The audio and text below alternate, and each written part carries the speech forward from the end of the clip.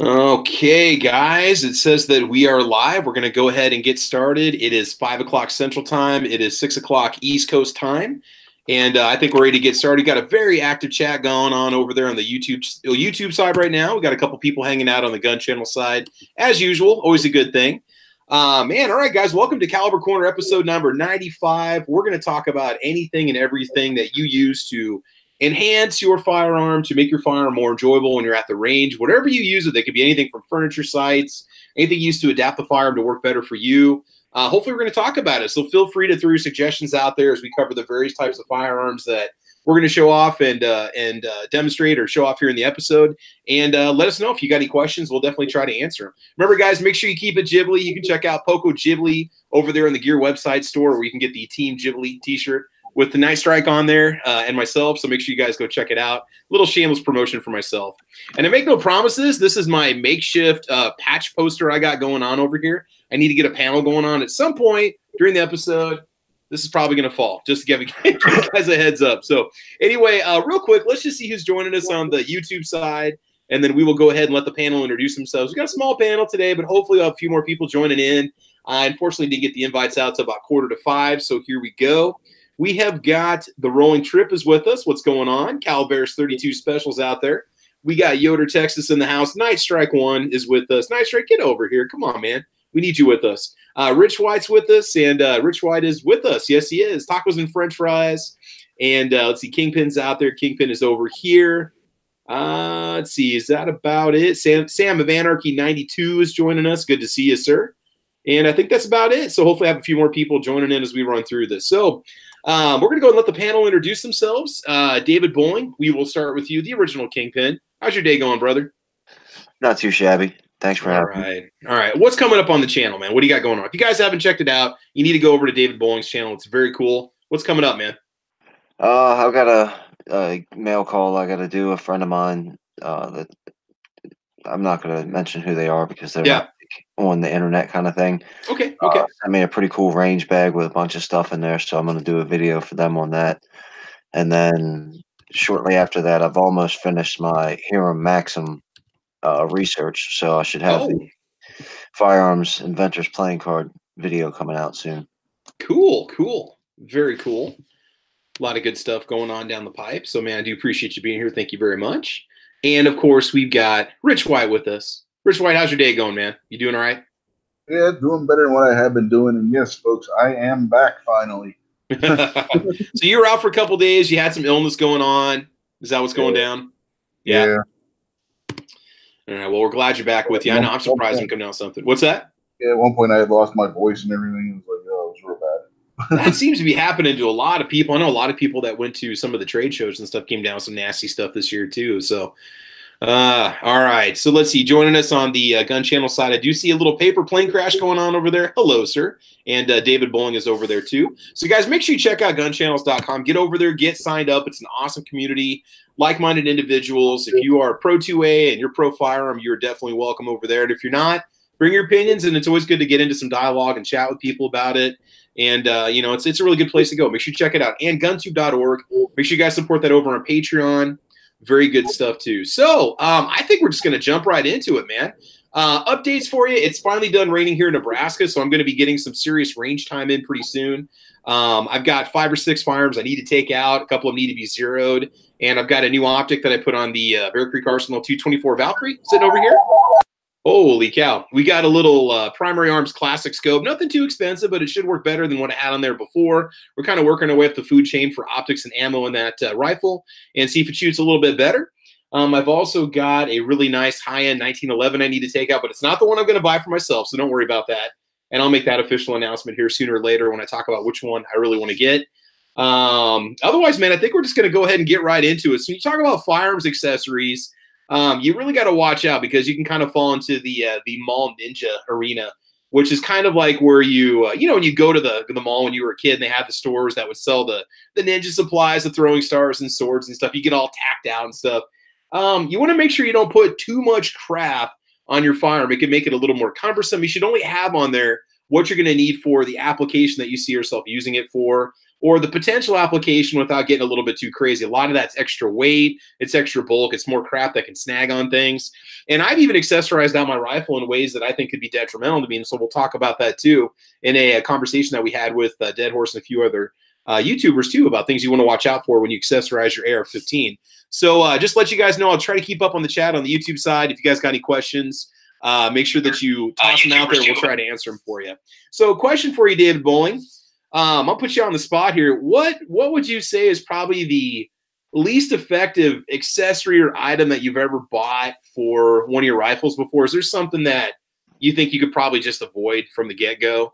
I'm not necessarily talking magazines, but like something that just doesn't work for you, something you've had a negative experience with so far? Well, I personally don't do the accessories very much.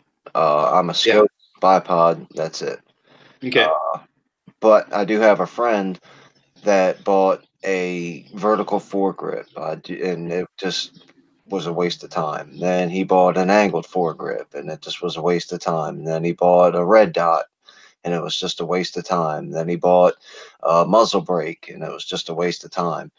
Now, all that saying waste of time is he didn't take the time and effort to learn how to use it and properly install it and all that kind of stuff. So there was that. I'm not just saying that they're junk. I'm just saying from my experience, it didn't go well. But I personally, only accessories that I really go for on any type of gun would be a bipod and a scope. Now, have you had any negative experiences with the optics that you bought? 'Cause I think a lot of us, when we first get those guns, you spend all this money on these firearms, you get them all dressed up, and then when it comes to a red dot, you just buy that generic red dot that's on sale at Cabela's for $25, or you just get that one red dot that's marketed by 5 or 6 different brands. You ever have a negative experience with anything like that? Well, I don't use the red dots. I'm not a fan of the red dots, but when I got my first AR, it was my first gun, and I took it to the range, and I was all happy about it and showing it off to everybody. And a friend of mine was like, "Oh, I've got the perfect scope for that AR," and it was not the perfect scope. You can't focus in on 200 yards. Past 100 yards, you can't see where your bullets are impacting the target. Oh my God! And okay. As soon as you get it focused, my AR, the Ruger, is a heavy barrel and it doesn't have a muzzle brake on it. Okay. It's extremely loud and shakes a whole lot when you shoot it. Like, yeah, it's got a little bit of oomph to it. Yeah. As soon as you take all the time to get a nice clear picture of your target, when you pull the trigger, it's like somebody rubbed mayonnaise all over it. I mean, it's not mayonnaise, Vaseline all over it. So the scope would lose its focus every single shot?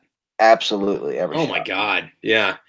And this can happen with name brand scopes, with high-end scopes. There's nothing that's perfect, and you can get by on cheaper stuff too. But what do you currently have for an optic on it right now? You running anything on your ARs?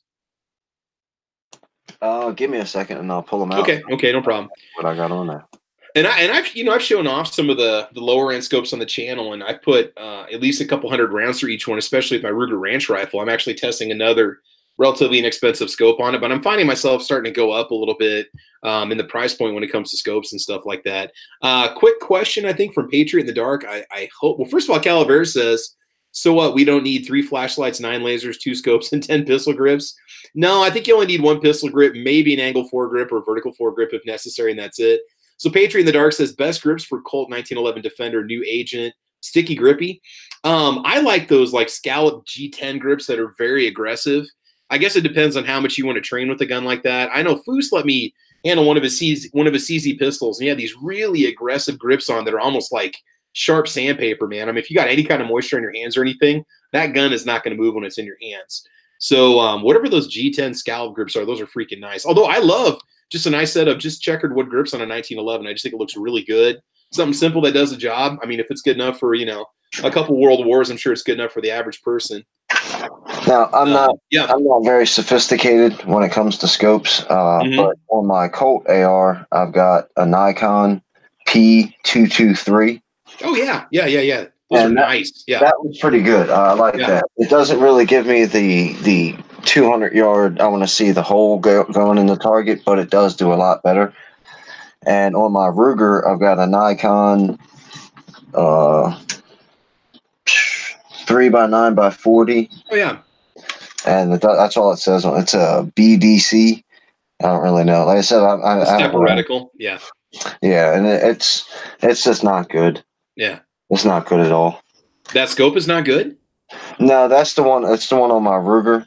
Oh. And let me see. I can flip my camera. That's the one you said that gets all wonky and stuff every shot? Oh, yeah. Yeah, absolutely. And that's a Nikon? Yeah, and it's getting to now where it gets wonky if you move the gun around too much. I think you need to send that in, dude. I wonder if you got any kind of a warranty on that still. If they do a lifetime or not. Yeah, I don't know. I bought it from a friend of mine at the range. So let me throw on the camera real quick and I'll show it to you. Yeah, let's see what you got, man. Okay, when you come back here in a sec, we'll get that. There is a quick little comment. It said Mossberg Shockwave would be much more fun to shoot with the vertical foregrip. Oh, I don't disagree with you at all. In fact, we're going to go on to the Mossberg Shockwave here in just a sec. So, all right, let's check it out. Can you see it okay? Yeah. Okay. Now, what about that mount? Has that mount been okay? Because that's the exact same one that I've got on the 224 Valkyrie behind me. Oh, yeah. All right? It's not going anywhere. Okay, see, people are complaining about the nut stripping out on the threads. No. If you put too much torque on. I mean, I'm not going to over tighten it because I don't want it to snap. But I mean, anything that you over tighten is going to be messed up. I mean, that's over tightening. I think a lot of people just don't, and they don't use the inch pound gauges when they tighten the nuts on the optics and stuff. You got to be careful so you don't bend, put a ding in the tubes and stuff like that. So have you ever thought about calling Nikon to get that sent in? No, I haven't. Yeah, I just figured 2 weeks ago I had this one at the range, and it was just so frustrating. I wasn't even enjoying myself, and that's when I decided it's coming off of there. Okay. But that's all I've done is decide that it's coming off there. What goes next or when it comes off, I haven't made that decision yet. Look into Primary Arms. The one that I bought was 160, and it's the classic. It's a 4-16 by 44. With just the standard mil dot reticle, really nice. And that's the one I got on my Colt. This one's nice. Yeah. That's the P223. Okay.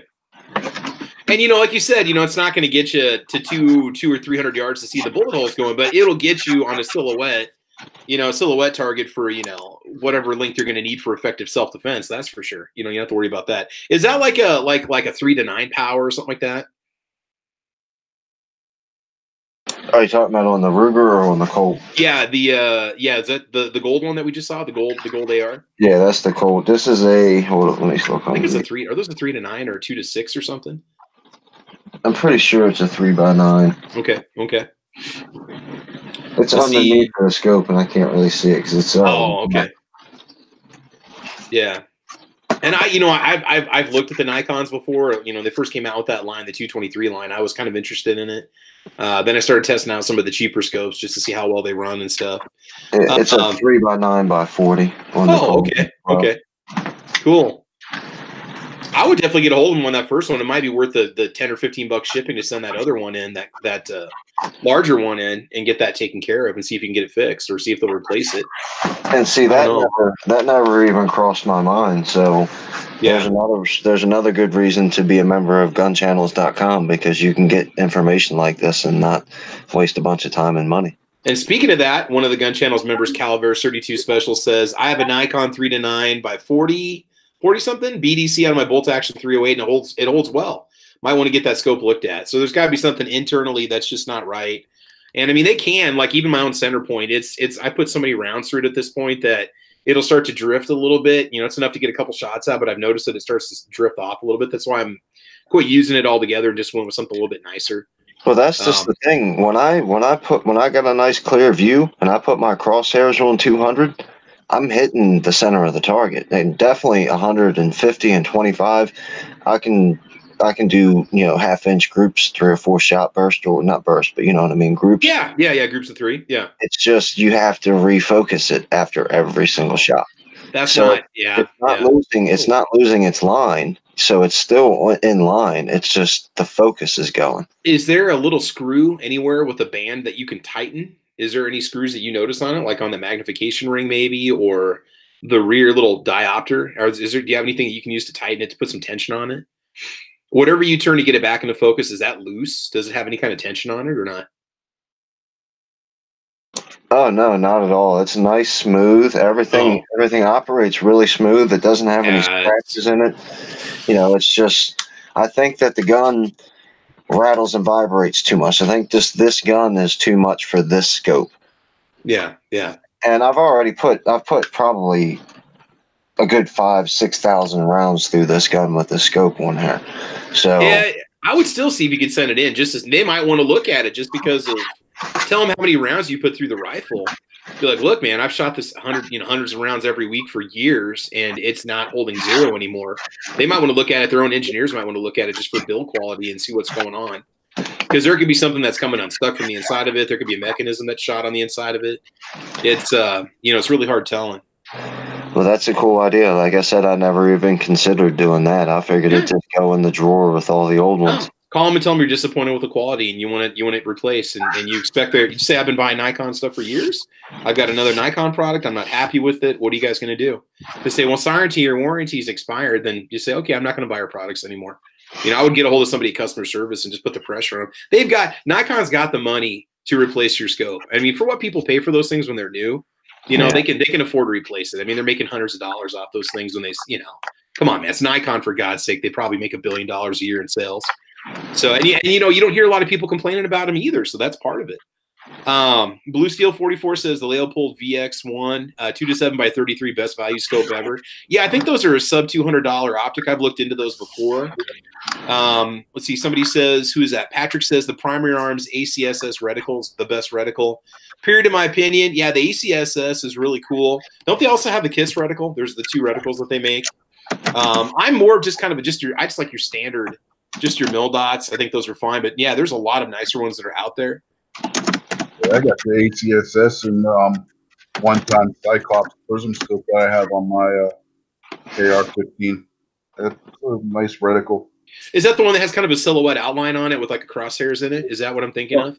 No, this is the one where it's almost like circle with the arrow, or like the arrow. It's got like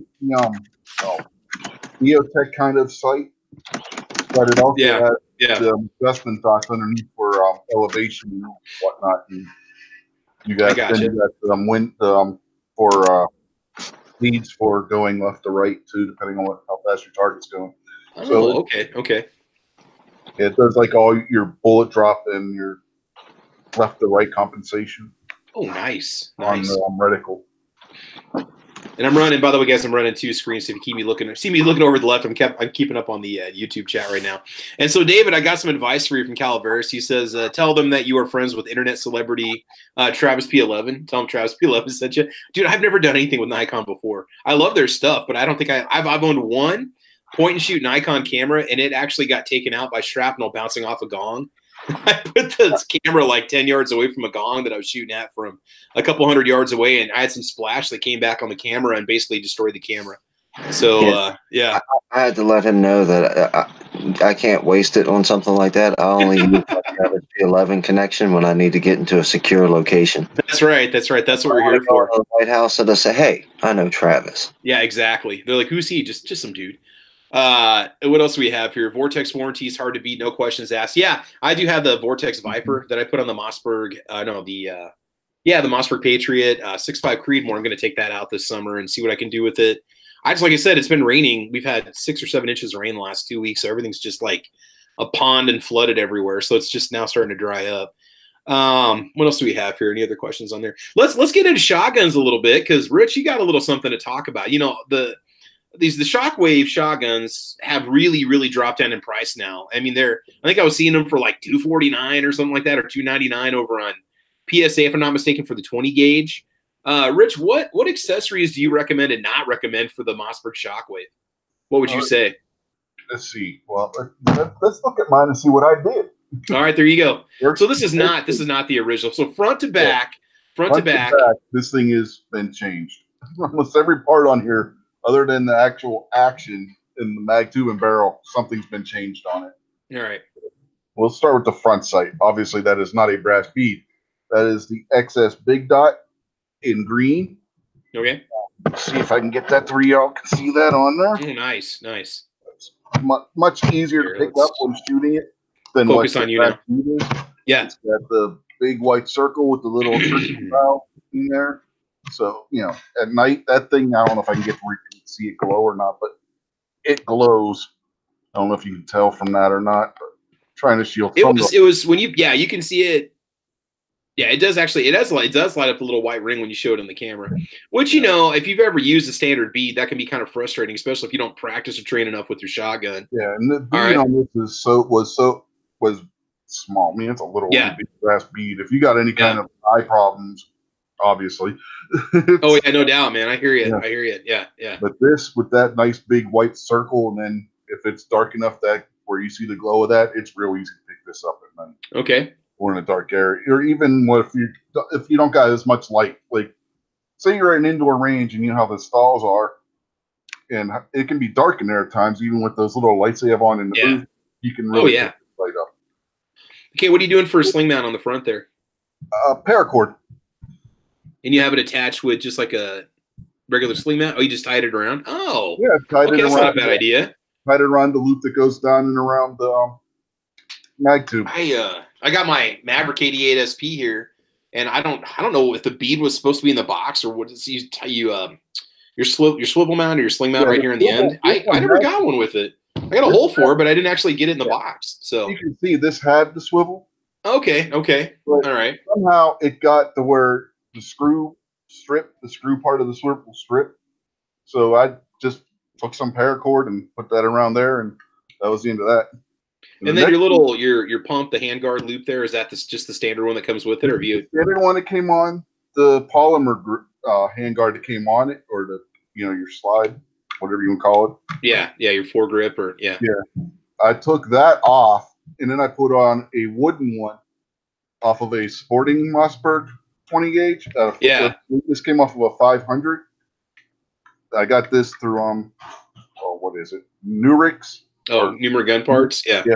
Gunparts.com or whatever it is. This thing fits my hand so much better than that honeycomb that came on it. That thing was so small. It did not fit my hand very well. It looks nice, man. It looks like that sucker's seen some use too. It really makes it kind of look like it's and it's just aesthetically much more pleasing, but it does look like it's ergonomically way better to use too. Yeah, it's much wider. Yeah. It's got nice slider on the bottom. It just fits my hand. I sound like Paul Harrell now, but it fits my hand so much better than the other one. It fits my hand better. And then I got the Velcro style stick-on side saddle, which holds exactly the amount of rounds that this holds. Recommended accessory. Get yourself a side saddle. Yep, always. Now, can you just tear yours off if you want to take it off and slap a fresh one on there? Yep. There you go. So, when the zombie apocalypse happens, you're good to go. If I want to use this for shooting birds for whatever reason, I can just take this one off and put on one and maybe have here's what it does. Number 7 dove shot, throw that on there. Right now it's got number 4 bird shot on it. But all right. And then what else have you done to it? Well, obviously it's got a pistol grip. Oh, that's awesome. Now, is that a kit that you bought? That's a kit you bought for, right? Well, I didn't buy the kit. I bought it part by part because the kit comes with a different brace. I already had this brace because this is the brace that I used to have on my AR-15. So I bought the piece individual that they had in the kit. This is the same piece. It's made by Ergo. And you just put that on there and you can put any AR mag tube in here. And then it makes your shotgun where it's like the back of an AR lower. Okay. You come up in there. Yeah. It's just going to take your standard AR grip. Right. Standard grip and AR buffer tube. Are you running a commercial spec buffer tube or mil spec buffer tube when you put that on there? Do you remember? This one's pistol. This is a pistol tube. Oh, pistol. Okay. This is one of the ones that uses the pistol tube. Now, which SB brace is that? Is that the original SB brace? No, this is the SBM4. Oh, is that the new one then that just came out, or the most recent new one? This is the one that the new one's based on. Oh, okay. Basically, the new one's the SBA4, which is the adjustable version of this. Okay. They took the same mechanism that they have on the SBA3 and put it inside this. So I understand. That makes the new one adjustable, because right here would be where your adjustment piece would be. Now, how do you adjust that one if you need to? There's nothing that you push in or no buttons or anything like that? It slides back and forth, which is why I have the paracord here so it doesn't slide. Doesn't slide forward? Okay, I gotcha. And then I also use that to make the rear sling swivel. Okay. Have you ever thought about putting like a mag pull, like an MOE grip on that instead of just the regular A2, or do you prefer the A2 style or whatnot? The regular M4 style? I'm going to be taking this off. I don't know if you've ever seen Indignant Arms, their grips. It's an aluminum frame. Oh yeah, yeah. Scales on. Okay. I'm going to put one of those on here eventually. Now you and I were talking in the pre-chat. You said on that stock that definitely does that. No, you're talking about the Keltec with the shock that you feel through the basic stock on it does basically nothing or whatever. But yeah, the recoil. There's no basically. It looks like it should have a recoil pad, but the KSG does not have a recoil pad on it. That thing kicks like a mule. Okay. So how is the Shockwave? Now we're not gonna admit that we shoulder it, but how is the Shockwave? How would one predict the Shockwave recoil is? I would say that the 20 gauge Shockwave recoil with the SBM4 is very manageable. Okay. Or would be very manageable. Yeah. Wink, wink. Yeah, there we go. Yeah, it would be very manageable. Yeah. See, we're talking about time zones over there in the chat right now.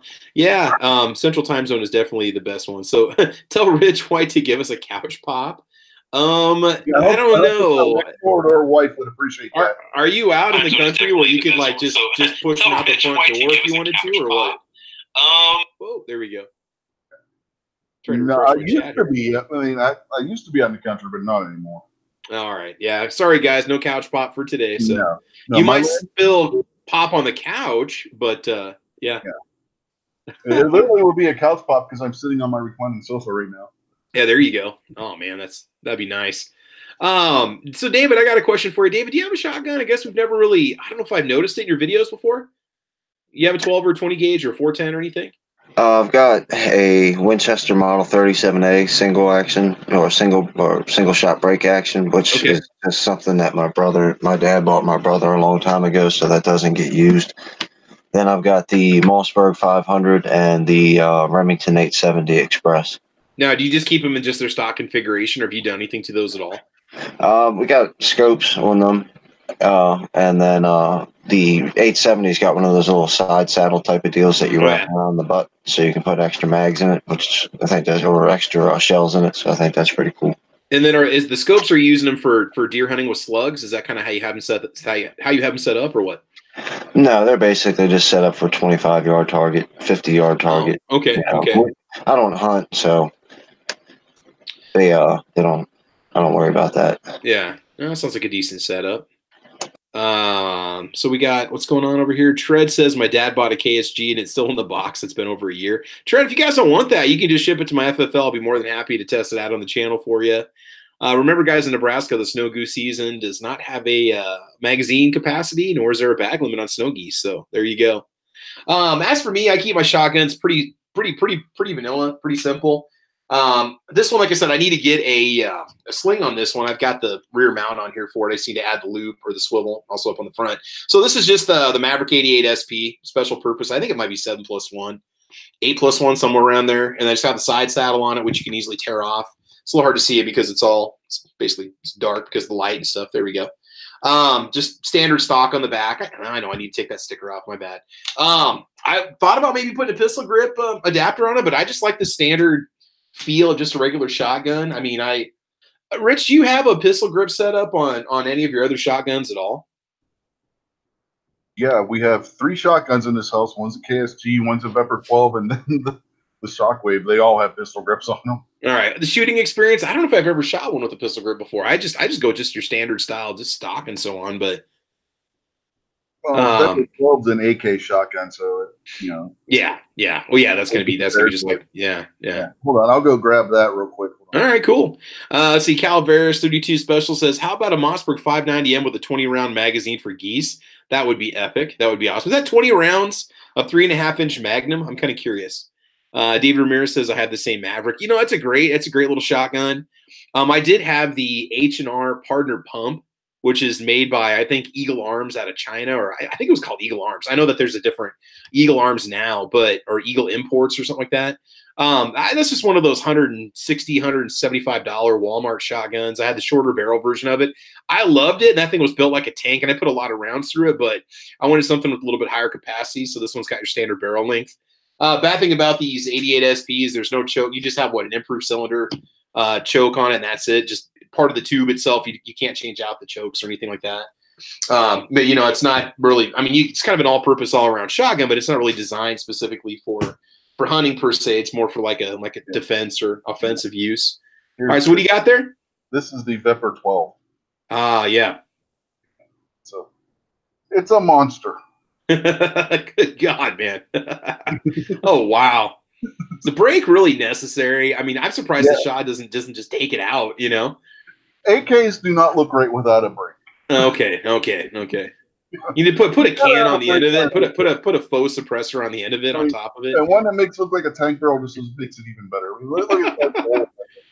That's for breaching, right? Yeah, you can actually peg somebody. You don't even have to step inside the doorway. No, it's not sharp. It's not pointed. Oh, okay. All right, I got you. Yeah, I actually thought about having this cut down because tell me that doesn't look like a crink. It's got the crink. Yeah. Oh, you could definitely on there. You should, man. Yeah. They make that the ultimate truck gun Vepr is what that is. So, thing is, you can't just do that yourself because the way the gas system on these works, you have to send it to somebody who knows what they're doing because they have to make sure they get that gas, the hole in the barrel and everything just lined up perfectly in the right size and everything. Because if you get your gas port messed up on your barrel, you just made this work. Not going to work for anything. Say it, yeah, paperweight basically. Yeah. All right, what do we have here? Eagles have wings, not arms. Yeah. Let's see. Bull Moose Guns has an old Stevens trench gun, 12 gauge for $2,000 right now if you're interested. Patriot in the Dark, I am, but the funds again. Now, Mr. Trek Fandan says, any opinions on 350 Legend? Mr. Trek Fandan, if you're new to the podcast, we did talk about 350 Legend. If you just look up 350 Legend, Space Travis P11, or 350 Legend, Space Caliber Corner, you'll be able to check that episode out. We did go over all the ballistics of it and what guns are out there and so on. What else we got? Remington 870. What's that? So we were talking about Vortex Optics earlier. Yeah. Got on here. Got Vortex Venom on here. Oh, cool. And that's held up well. It's had no trouble with it whatsoever. The recoil's been fine. But for a shotgun. So. Well, with the action on that, I'm sure the action on that style, that AK style action is going to absorb a lot of the recoil. Oh, yeah. DP12 for hunting gun. What do you guys think about that? DP12. That's what the Chinese say of. Is that the one I'm thinking of? Or is it? Oh, the double barreled pump shotgun. Oh, that thing. The DP12 versus the KSG. Hey, I'm that's cool. It looks a lot like the KSG. If you want a hunting shotgun in that style, you could always go with the KSG 25. 25 rounds of buckshot or slugs and a 30-inch barrel that's smaller than a Mossberg 800. 500 with an 18.5-inch barrel. Come on. Man, you run some slugs through that thing. Yeah, the DP12 looks like something out of Halo. That's a very cool gun. What was the price on those? Are those? Am I seeing that right there? Like $1,300 or something for a DP12. If you can use it for hunting, that barrel length though, I'm not sure what kind of a spread you're going to get out of that, especially if you can't adjust the choke tubes or anything along those lines. But if you're in a state that doesn't have a magazine size limit, knock yourself out. Exactly. Cadillac Jack says, good evening, Travis. Good evening, sir. How you doing? Let's see. Trying to see if there's anything else, Travis. If you've ever been on radio, you have a radio voice.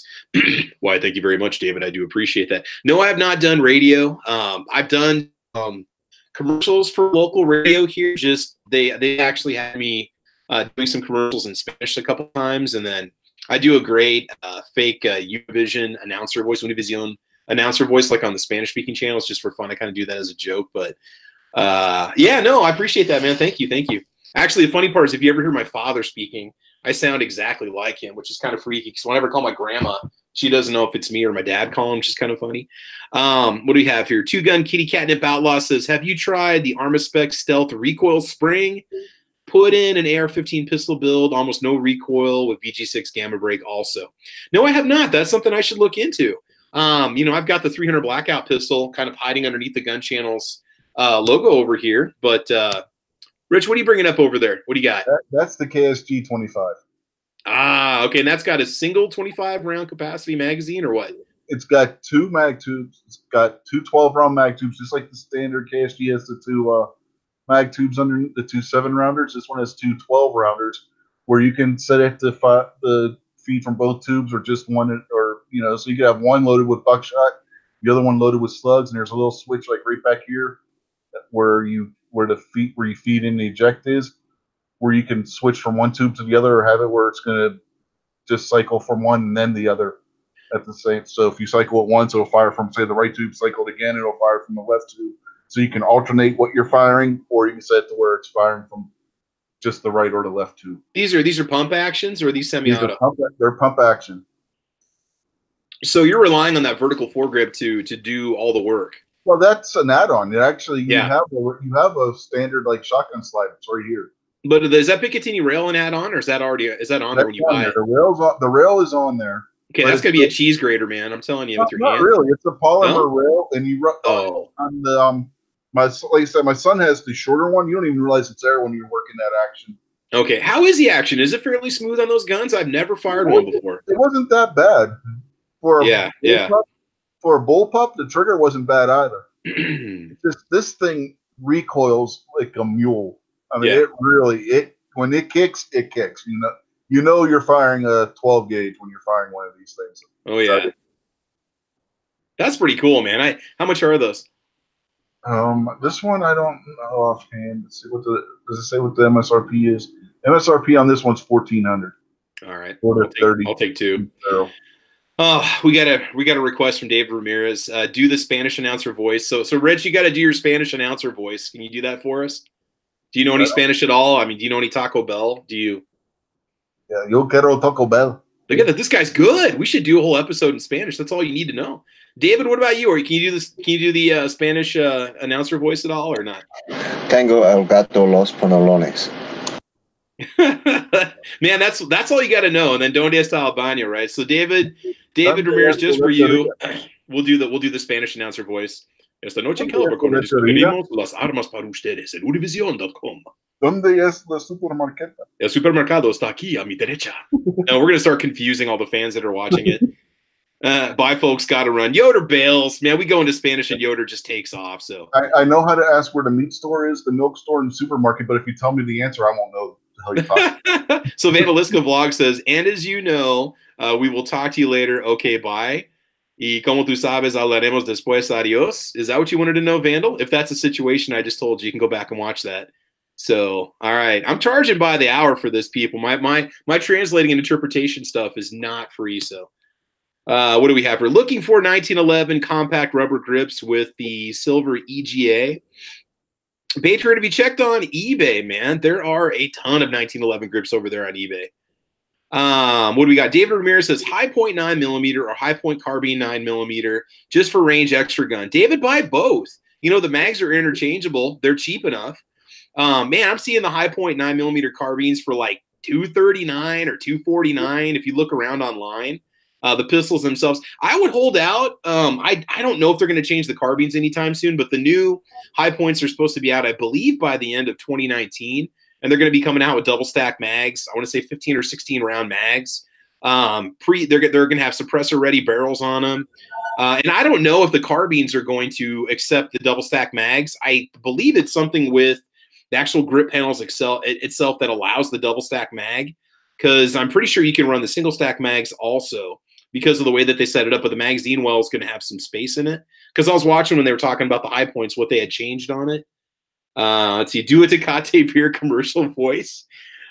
Sí, me gusta tomar Tecate cerveza para ti. There you go, Patrick, just for you. What do we start translating stuff in Spanish tonight for everybody? Come on, guys. I am out of school, so I don't have to do Spanish right now. Tim Foley, you're a funny guy. What do you guys think? Would you guys go? Would you get yourself a high point 9mm carbine? Rich, Kingpin, what do you guys think? Absolutely. Absolutely. I don't know. Rich, what do you think? Yeah, why not? Speaking of, what's that? My friend has got the 40, and I love it. And his wife's father has the 9, and it's not as fun as the 40, but it's still a really nice gun. The 9, you know, since there's very little price difference between them, I would go up in the caliber. I'd start with the 40 or go 45 or go big or go home, go to 10mm, you know? Yeah, it's a blast, and right out of the box, it shoots way better with the basic iron, like stock sights, iron sights, whatever you want to call them. than it did when we put a scope on it. And we even took the scope off, and my friend decided that that's the only problem with the high point is it doesn't usually come with an instruction manual. So he was having his I don't care about YouTube fit for a little while and decided to take his gun apart without watching the video on it. So then he had to come to me to watch a bunch of videos and how to put it back together. And we have extra screws left and a piece or two sitting over here, and it's still accurate as can be. You know, that's the one bad thing about the carbines. There are some really good cleaning videos, like complete field strip disassembly videos on that. You need to watch them because it is a tricky gun to put back together. I had one of the Gen 1 carbines back in the like 01 or no, I bought it back in the late 90s. I had a Gen 1. They had the old stocks with them. Never took it apart and cleaned it because it's kind of a blowback style. So, I mean, they can get a little nasty, but you can put so many rounds through them. But, yeah, taking them apart and cleaning them is a pain in the butt. And, you know, talking about accessorizing, they sell them with lasers on them. They sell them with a red dot on them, with a scope on top of them. Now, Mr. Trek Fan Dan says, I may take a thrashing for this, but any chance Canik makes a 10 millimeter? I love my 9 millimeter. I don't believe that they do, but, you know, 10 millimeter is kind of having a resurgence. There's a lot of guns that you're starting to find now.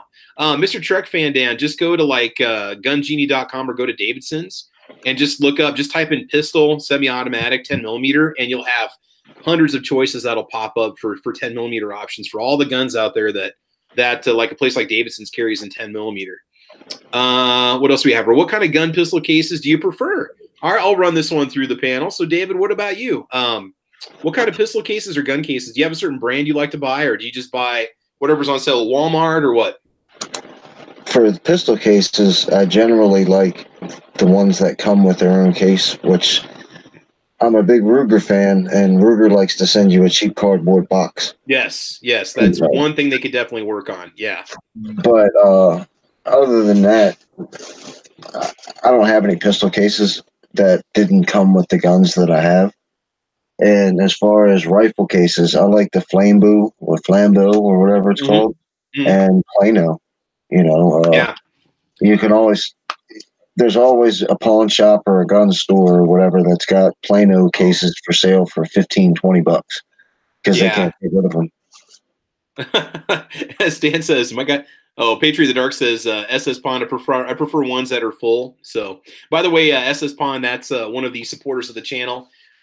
Stan over there is the one that provides me with firearms from his private collection for the channel and stuff. So make sure you guys give SS Pawn a call. Got to give him a little plug while we're at it.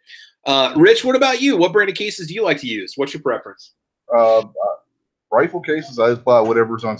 They got at Walmart. I'm not gonna usually lie. the Planos or Planos. Yeah. Planos are usually on sale, and then yeah. I got a nice one that I picked up not that long ago when we were getting ready to go to Tulsa. Before we found out we weren't going to be able to go to Tulsa, it's a big 2 long gun case. Mm-hmm.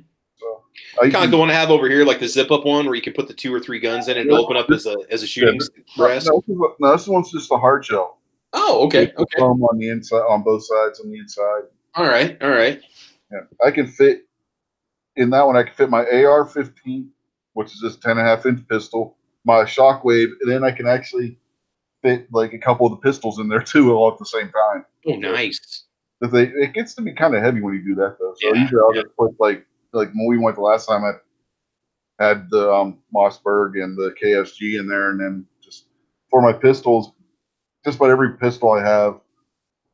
Well, some of them anyway. Mm-hmm. How many ones I got over here? 1, 2, 3, 4. I have 4 pistols. Well, I have 5 pistols in 4 cases that came with the pistols. My HK came with the case. My CZ came with a case. And then I got 2 of my Smith & Wessons that came with a case. So they're just all in those hard cases. And then what I don't like, it's like what he was saying with the Rugers. If you get a shield, doesn't matter which shield it is, they come in a cardboard box. Even the High Point, Ruger, Taurus. Taurus back in the day, they used to have hard cases back when they had like the original 24/7 line. Those came in hard cases, but they went to their orange and white boxes like probably 6 or 7 years ago, I'm guessing, if not longer. Yeah, so my D2C came in, so the orange and white Taurus box. So, Now, David Ramirez here is saying that the Flambeau AR case is $30 on Amazon. That's not bad, especially if you got Prime shipping on that. That might be what brand the one I had is. That might be a Flambeau. Yeah. Alba Hatfield says, Travi, what happened to your head? Nothing. I just shave my hair. I just shave my head. I shave it every 2 weeks. I can still grow out a full head of hair. I just choose not to. My head's fine. There's a massive brain up here I have to contain, dude. Come on, man. What happened to your head, Ellis? Let's see. As for me, for cases, for pistol cases, most of them are hard cases that have come with the guns, like you guys. And then I've just got a generic Bulldog case that has the egg crate foam in it.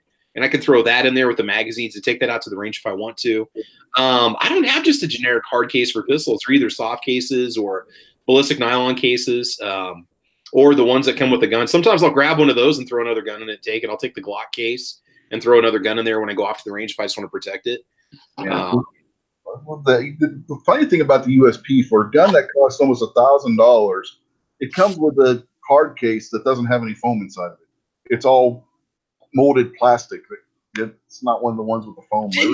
Did Max ate his, what was it, his MP5 that he bought himself, or Mac bought himself? Military Arms Channel bought a really expensive H&K rifle. I think he had some problems with their carbine and it just came in like a cardboard box. Yeah, it came in a cardboard box. Really? It's like an $1,800 gun or $2,000 gun, and it comes in a cardboard box. I'm like, seriously, guys? Yeah. I mean, just my H&K box, okay?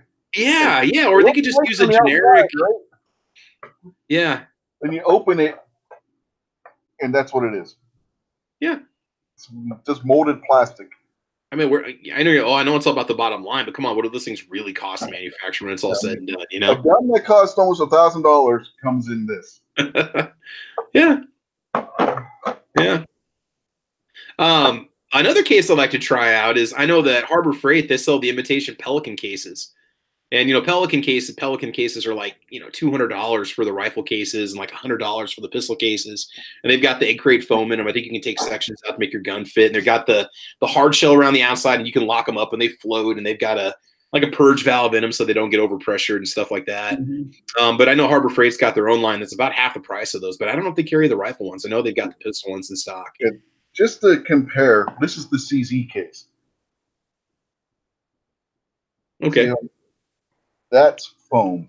Foam there, foam up here. Comes with a cleaning kit. Does your CZ case have right where your right here? Yeah, where you got that little tab? Yep. Yeah, that's what I like about it the best, is if the clasps break, that little tab will still hold it closed. Mm-hmm. And you can store everything up, your paperwork and everything for it. It's all stored right up here. It's got a nice little pouch in the foam where you can put that stupid little lock and everything. Oh, cool. All right. Yeah. Yeah, cases were something I was hoping we could cover. So, SS Panda, thank you for bringing that up. Because, you got so many different options for them and stuff. I mean, what's funny is, you can look at one brand and they charge so much money for it. You can look at another one that's very similar and it's like half the price, Yeah. But I think there's going to be some quality that's associated with price sometimes on some of those cases. You're going to pay for a little bit more. If anybody wants a range report on this thing shoots very nicely. That's your P10C? Yeah, P10C with the suppressor ready on. In urban gray? Yep, the urban gray with the that's freaking awesome. Magazine. Yeah. The one problem that you will come across with like the Plano cases is if your scope is mounted too high, it's not going to fit. And then my friend's got the Remington 500 or 700. I can't remember which one it is. The 308, and it took him about a month to finally track down a case big enough to fit it in a hard case. Yeah, the funny thing about this too, I was doing limp wrist drills with it to see if I could get malfunction. I was accidentally double tapping it when limp wristing it because the trigger's so light on it. It would flop back down onto your finger and set itself off again, Yeah. I want to watch out. That's like a natural binary triggers. If you practice enough, you probably could do bump fire it. Oh yeah. The trigger is light on this thing. I didn't get any video because the indoor range is just too loud. Because there was a bachelor party that was there when we were there, and they were doing full auto rentals. You couldn't hear the person standing right next to you. Hey, quick plug here for Rob D. New York Outcast. He did a review of the Harbor Freight gun cases. Apache is the brand at Harbor Freight. So check out Rob D. New York's channel, and you guys can check out the reviews on that. Calaveras says my father-in-law has Sever rifle and Sever pistol. Is that Sever a brand, or are you saying several? I wasn't Sever? You know, I don't honestly. I'm just like a lot of the other people. I just buy whatever's on sale at Walmart that's going to fit the gun. But again, like David Bowling had said with those Plano cases, yeah, if you've got a tall optic on it, you can't take it off and put it back on easily, which you could risk losing zero. You won't be able to fit your firearm in there because the Plano cases are real narrow. They work great for certain long gun applications, but not so much for your ARs. You can get a lot of AR tactical cases that kind of have like a taco shape, so you can put it in there with the scope, and you know if it's condensed down, your 16-inch carbine will fit in there with no issues whatsoever. Yeah. While we're still on cases, I do want to mention I like the way the Smith & Wesson does the M&P cases more than the CZ one, because if you notice, CZ over here had where all your grips were all stacked up on top of each other. Your different Oh yeah, yeah. This one, they lay them out. That's nice. Yeah, because even Glock takes all 6 of them, they wedge them in the bottom of the. Yeah, I think like most people, once you take all the Glock stuff out, you really can never get it to go back in the box. You almost need to take a photo of it before you do that. Yeah, I have the medium one on here, which is the one that came on it, and I like the way it feels. And then my wife shoots this too, so okay, it fits both our hands. The SD9 VEs come in a cardboard box too. So if you go get a Smith & Wesson SD9 VE, that's another way that they cut back on the cost for those, is they just give you just a paper box, also cardboard box. Well, it's nice. This is the compact, the 2.0 compact, but it comes with little adapters. So if you want to use the full size magazines, you can. Yeah. Just like they're basically just like the Shield magazine, only size, double stack magazine. Oh, cool. Patriot in the Dark says you're not using the cases as storage, are you? Don't you have issues with corrosion? No. Patriot in the Dark, I don't ever store my firearms in a case unless I'm going on a trip or something and they're going to sit for a few days. Otherwise, even in my own gun safes and gun lockers, I keep the little packets of silica gel to keep the humidity moderated in them. So David's showing off his. What do you got there, David? That's the Shield with the extended little furniture on the magazine. Oh, okay. That is nice. Yeah, those adapters, they fit just like that does on there. You put that on your full-size magazine, and it makes it where you don't have a gap. Now, I went back and I watched Roll Call's video on the TH9C, and he was talking about how those adapters have a tendency to slide on the magazines. You got to think about that. If you're carrying it as a spare, is that going to slide down over long-term carrying or not? That little adapter, does it lock, David, into the base plate on the magazine or not? No, it doesn't lock in, but you'd have to. It fits so well that you got to kind of walk it off. It's not just going to fall off. No, if it's snagging, it hit a pretty hefty snag to cause you any actual trouble. Okay. Using it. Yeah, the 9C ones slide. What's that? Yeah, the ones on the Shield, the magazines. I have the same Shield that he has upstairs, but they're very snug. They grip that magazine. They don't move. Mm-hmm. But you really got to really put some pressure on there for that to move. Yeah. So we talked about shotguns, and we did talk about ARs a little bit. And yeah, for accessories on ARs with me, I guess you can call furniture an accessory. I've got the SBA3 on the 300 Blackout pistol behind me. I do have like one of those bad levers on the 224 Valkyrie, mainly so when I put a mag in, I have to sit there and push the paddle and risk having to come out of zero. I can just push a little button down and that'll drop the bolt. But it's not actually made by Magpul. It's kind of the bad lever where it goes on your bolt catch, your little paddle on the side. There are bolts on the side of it, and it's got a little wire that goes underneath of it. You just press it down and it'll drop the bolt for you when you have already seated your magazine. So that's really all I put on mine. And I keep them real simple. Like on my basic 16-inch carbine, I've just got a tactical light on the front that's not very high power. It's more for like a quick scan. It's not for blinding anybody that's coming at you. I probably should have a better light on the front of the on the home defense AR. That, and then I just got the flip-up sights and ambidextrous charging handle, which we were talking about the ambidextrous charging handles, and I don't know if I've got one on this or not. Yeah, I do have one on this. Okay, so this is my PSA 16-inch mid-length. I'm going to lock this on me for a little bit. Ambidextrous charging handles. Is that Abby? No, it's not Abby. I do have an extended lever on here. And this was actually sent to me by another YouTuber, and I put this on just a standard charging handle. These are nice. They're very convenient. They make it easy to work. But I was talking to Dead Horse and a few other guys after one of the chats, And you got to watch out for that, because that, in a combat situation or an SHTF situation, that can get caught on any kind of extra harnesses or straps that you got on you or body armor. So you really want to watch out when you get crazy, because some of these ambi charging handles, man, they come way the heck out there.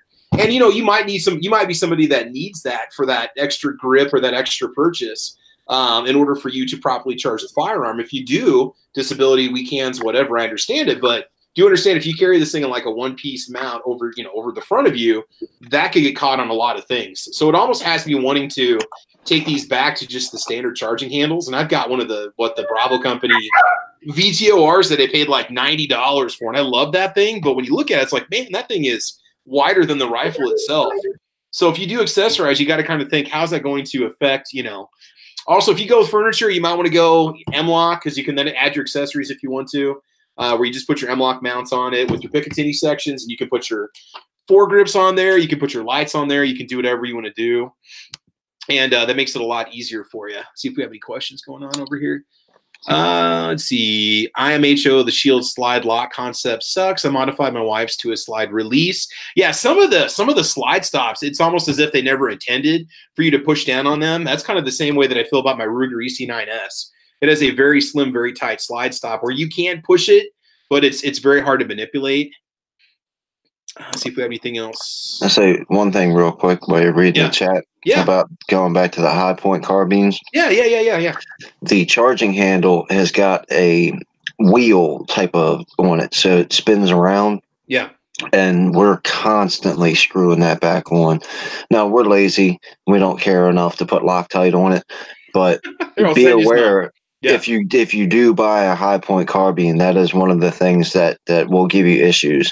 Is the handle on the charging handle will come unscrewed. Two things about the high point carbine: you can get aftermarket bolts, which you'll probably still need some thread locker, but they make some nice anodized charging handles for that. That are a little bit easier to use, a little bit easier to manipulate. They're not much bigger than what already comes on it. They're probably 15 or 20 bucks on eBay. And then there is actually, if you don't like that stock, if you think it's a little too tacked out for you, the new gen high point carbine stock, ATI makes a Beretta CX4, or what is it? The Beretta carbine. Is it called CX4? I can't remember. The Beretta CX carbines. They make a stock that's basically a replica of the Beretta stock, and you drop your high point internals into that, and you've got something that's not quite so tactical. It's a little more functional than anything. It's a lot more sleek, and that's a $100 add-on. So if you want to talk about accessorizing your high point carbine, that's the way to go. Now, I don't know what calibers it's compatible with, if it works with all of them or just for the 9mm. There's also a company, I think it's like Hightower Arms or Hightower. They make a bullpup kit for your high point carbine, which is like $200 maybe, something like that, but it turns your carbine into a bullpup. It looks really cool. It kind of looks like something from Halo. And that's pretty sweet. There's a 6 to 8 week wait on those things. So you can talk all the smack you want about them, but that company's had a 2-month back order on those bullpup kits for the high point carbines for years. I've been looking at them ever since they came out, thinking, man, that'd be cool to put on the gun, because they've got all sorts of different colors you can go with. You can go with white or OD green or black or whatnot.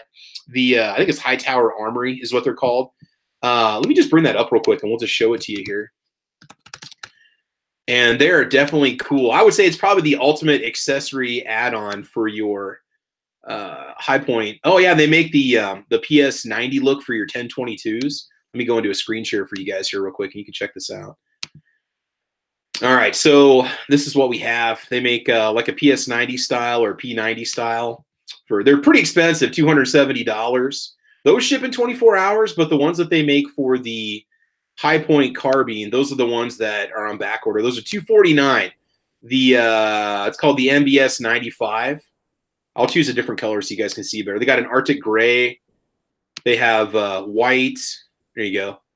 And that's what it looks like. It looks like the laser tag rifle from back in the 80s. You guys ever played laser tag when you were kids? It looks almost the same kind of style and stuff. But it really is a cool add-on for your carbine. Now, a lot of you might say, well, that's unnecessary.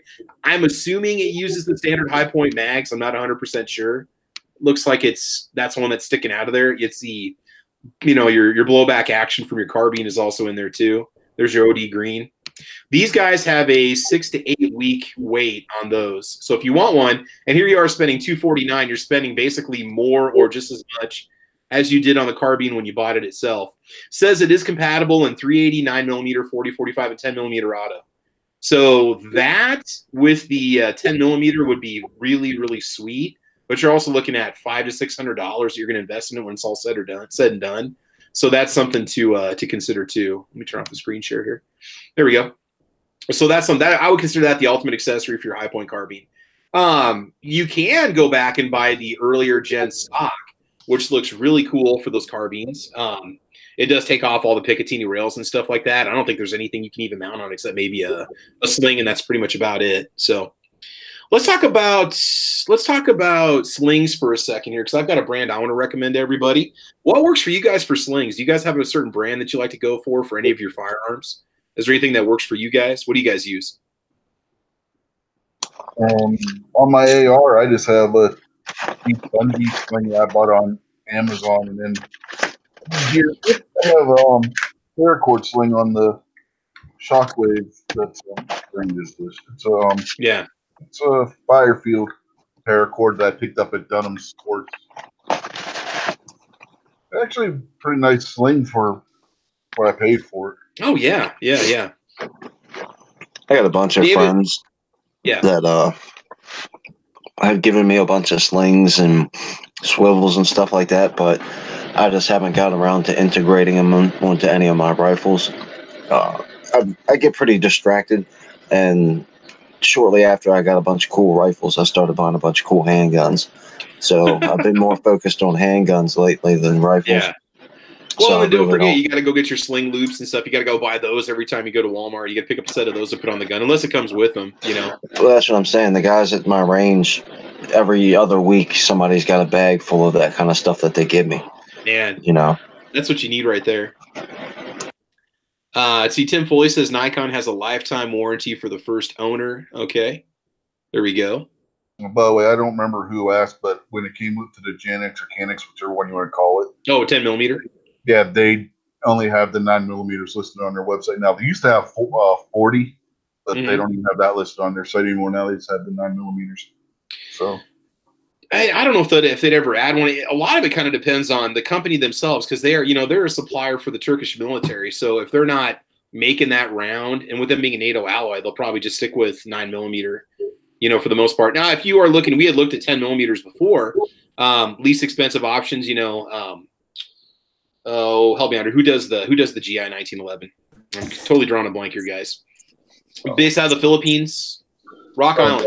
Rock Island makes a nice kind of tactical style 10mm that's like $500 or $525 or something. So, all right. And joining me here is my Uncle Ellis. Ellis, what's going on, man? How you doing?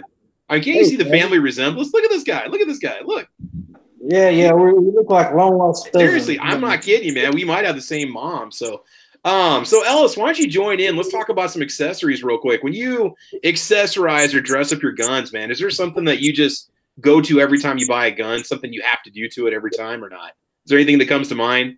Like any certain brand of like an optic or a sling or sights or anything like that? Are you kind of a Magpul fan at all or not?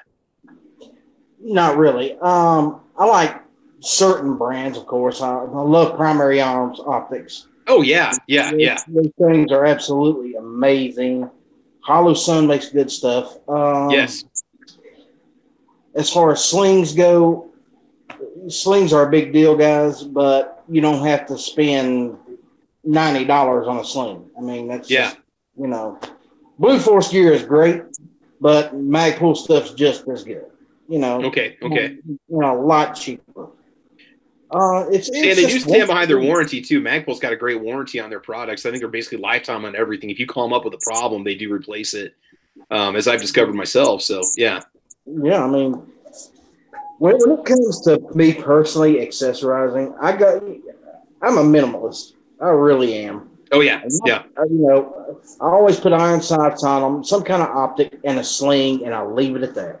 Yeah. I do not go crazy with flashlights, lasers, all this other stuff. I just don't see a need for it in my situation. Somebody else out there might have a different situation, Oh, yeah. You're talking about slings real quick. I've got a super chat going on over here.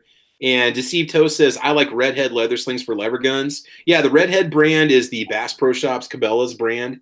I've never tried their slings before, but I'm sure it looks pretty cool. I had a company send me one of their buffalo hide slings that I put on my let's see, 830. What the hell was it? That was my Marlin CS. Yeah, my 336 CS. And it looks really nice when you put that on there. So yeah, so the redhead leather slings. Deceived Toes, can you pop a price in there? What do those tend to run? I'm kind of curious. I've never looked at them. Our Cabela's is just starting to get redhead stuff in stock right now from Bass Pro Shops. So, by the way, Ellis, they have a new name for you. They're going to call you Travis Hatfield, okay? Travis Hatfield is your new name, Outlaw, just so you know. The funny thing about that sounds like a country western singer, so I don't know what the deal is with that. LSP11's got a nice ring to it. LSP11, Travis Hatfield and the P11 crew, you know? Yeah. You need a light at least. Sketchy Roll says you need a light at least. Yeah, that's one thing that I kind of need to keep more of those around for the – I mean, I've only got really my true defensive weapon in terms of going beyond a pistol is probably going to be my 300 Blackout pistol. Well, I guess you could call that a pistol anyway, but a handgun going to the 300 Blackout pistol. So I should put something on there. I know paracord slings are really cool.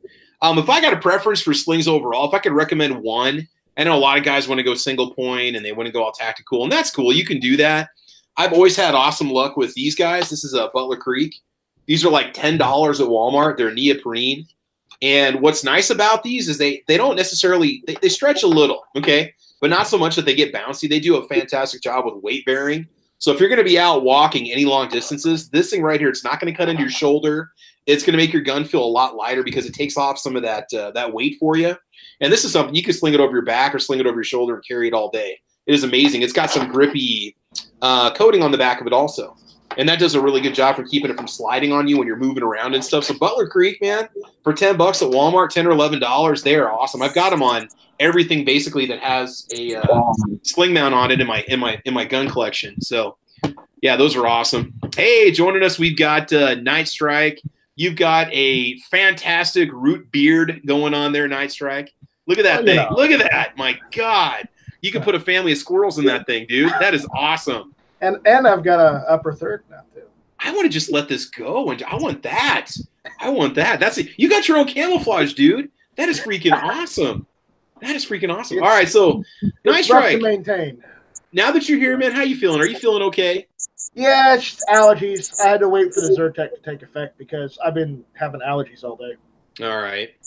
So. Deceived Toast, you didn't have to do another super chat. He goes around 60-ish for regular sling and 70 to 80-ish for padded. All right.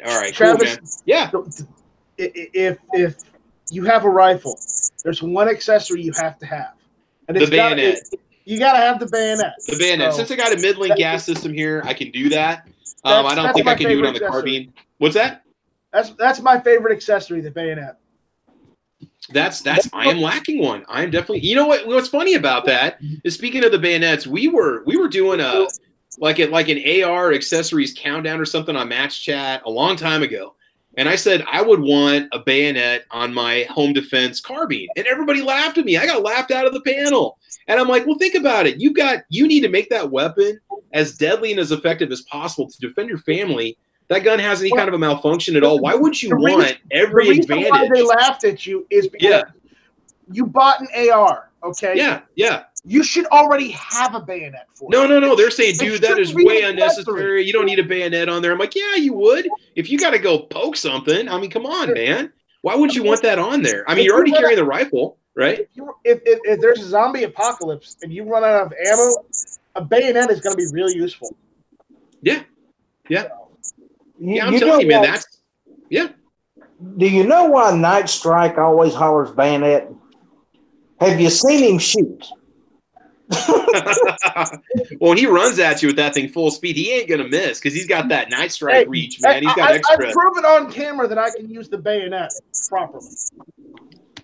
Yes, you have. But if he's shooting at something, as long as you're standing right in front of him, you're safe. Right. The same thing with your revolver, Ellis. Yep. There you go. He was Mr. Trek 10 feet away, couldn't hit the paper. All right. We know the story. We'll quit harassing you. Mr. Trek Fandan says I was wishful thinking about the 10mm Canic, which doesn't exist, right? The Tanfoglio, Italian made. They have great reviews, and some pistols have interchangeable uppers and mags using the same lower, the same frame. Yeah, one of my earliest, my second pistol that I bought back in the day, back in the late 90s, was an EA Witness P, a polymer EA Witness, European American Armory, which was made by or in Tanfoglio, Italy.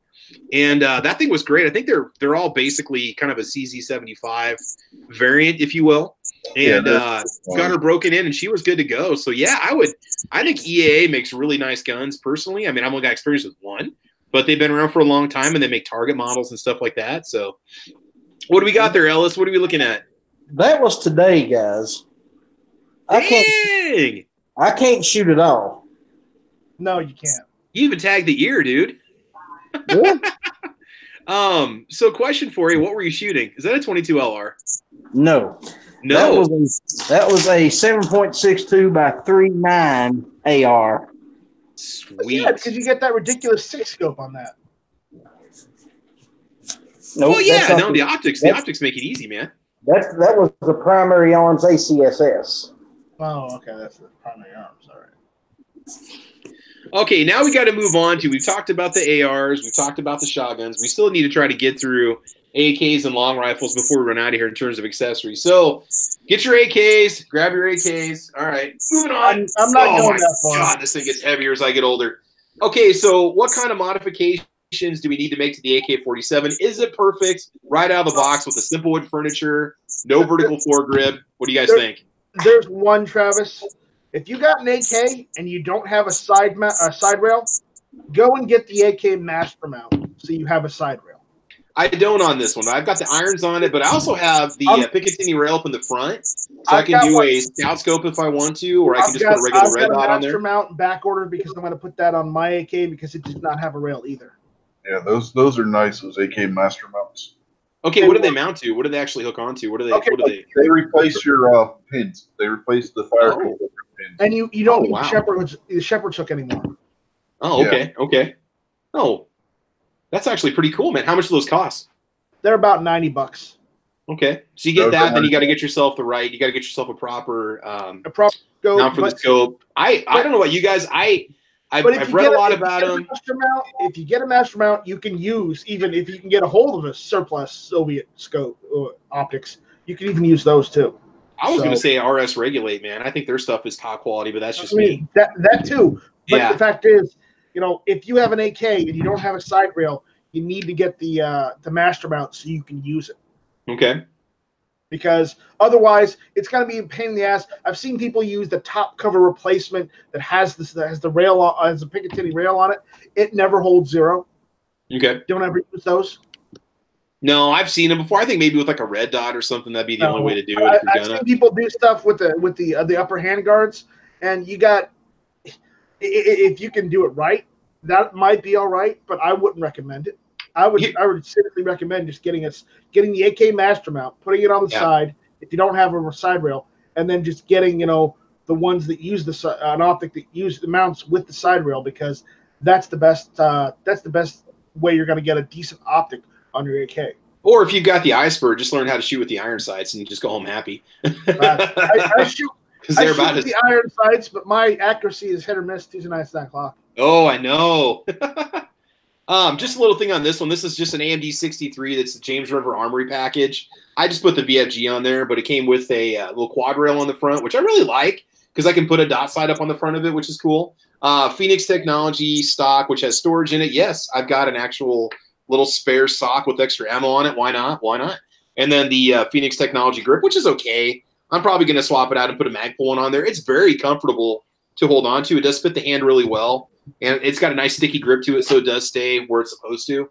But, yeah, I mean, for accessorizing, I mean, just a basic wasser right out of the box, man. Just get yourself a sling and you're basically good to go, And, again, I just got a Butler Creek on this one also. I just don't go tactical. I want something I can throw over my shoulders. I want something I can cross over and walk if I want to. And, if you learn how to properly use a sling, you can use it to enhance your accuracy also. So that's something to keep in consideration. Accessories, muzzle brakes. I've got the slant brake on my AK. What do you guys have for muzzle brakes on your AKs? Well, the only one I got is the shotgun I just showed you. Oh yeah, now that thing's got the freaking amazing break No, on it. I've got this. I've got a Tapco US made slant break, which is just exactly like the Russian one that comes with the original rifle.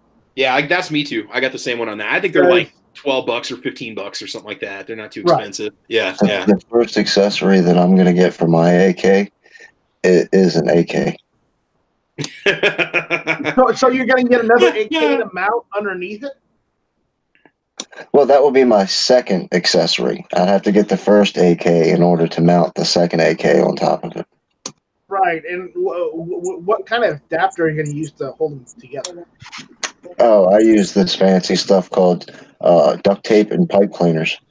Okay. Hey, you guys laugh. I mean, there's actually mounts to where you could put a shotgun on the bottom of an AR-15. So. Yeah, I'm not laughing. I've seen those. That's why I asked. That's awesome. What you want to do is get the mag pull kit for the AK, and then mount an AR-15 to the AK. You get the best of both worlds. Just don't mix up the ammo. Just don't mix up the ammo. Just do what Ellis did and just get an AR in 7.62 by 39. Now, Ellis, did you go PSA? That's a stupid question, or did you go with a competitor, like a different brand? Or if you don't want to answer that question, I understand completely. That's a Wyndham. Oh, Wyndham? Okay. Because I've seen, there's a lot of companies that got the 7.62 by 39 uppers now, and they're not that expensive. So that is a Wyndham weaponry. And I absolutely love that rifle. Okay. Sounds like. What do you use for magazines with that? Because you've got to go with a certain style. That what brand or what supplier do you go with? I use Sea Product Defense. And they're just a standard GI style, right? Just your standard, slab-sided aluminum. It's the only magazines I have found so far that it will feed reliably. Okay. Real quick here, guys. Rich, I got a question for you. Netfliter wants to know, do you know of a vertical foregrip for the Shockwave? Now, they're not saying they're going to put it on there, but if somebody was going to, for whatever reason, and I'm all for it, but what can you do? The Shockwave will take just about any furniture that fits a 500 or a 590. So, there's options. Probably like a quad rail style. It's not going to be a quad, obviously, but like a some sort of a vertical foregrip that might have a section of Picatinny in the polymer itself. Or, okay. Yeah, so Netflitter, there's an answer for you. Yeah, the only thing that won't work is like the flex, and it would have to be the flex stuff that Mossberg makes won't fit the Shockwave, and the furniture has to be made for the newer style dual extractors. Yeah, no, not the dual extractors. I can't think of the name of them now. The parts that work on the slide that make the action work. I can't think of the name. Yes. The little arms. It has to have the dual arms, and it has to, make sure it fits. Okay. But yeah, just about any modern Mossberg 500 or 590 furniture will fit it. So there are options where you can get the fore ends that do have rails where you can put it. Like you would probably have to go with an angled foregrip. I don't know the legality of putting an actual. If they wanted to do something to it, to SBR it, or what? Not SBR, but you see what I'm saying? That they want to I don't know SBS. I don't know if you which is a bunch of BS, but yeah. Yeah, I don't know if you would need the $5 tax stamp for that or not, to be honest with you, because it's categorized as a firearm, not a pistol. So I don't know if you would need that $5 tax stamp or not. I can't give you any legal advice on it, but there are options out there that if you want to try it, you could. Yeah, I don't think any of us on the panel are lawyers at this point. Remember to forward all legal advice to Black Cat Outdoors, Esquire, Cat Attorney at Law. Or the Yankee Marshal at gmail.com. Exactly. Okay, so Nice Strike, bring that. Okay, let's check out that lower again. So you are accessorizing your AR-15 lower. Why don't you kind of run us through what you've done so far? Yeah, a friend of mine, a good friend of mine, who I'm going to upload a video tonight of, just sent me this awesome pistol grip and ambidextrous safety. There you go. Now, there's also some more parts coming your way. You've got the paddle release coming to you. What else did we send you? The paddle's coming, and then what else did you ask for? Oh, the charging handle. Yeah, you got my last regular charging handle. I want that back.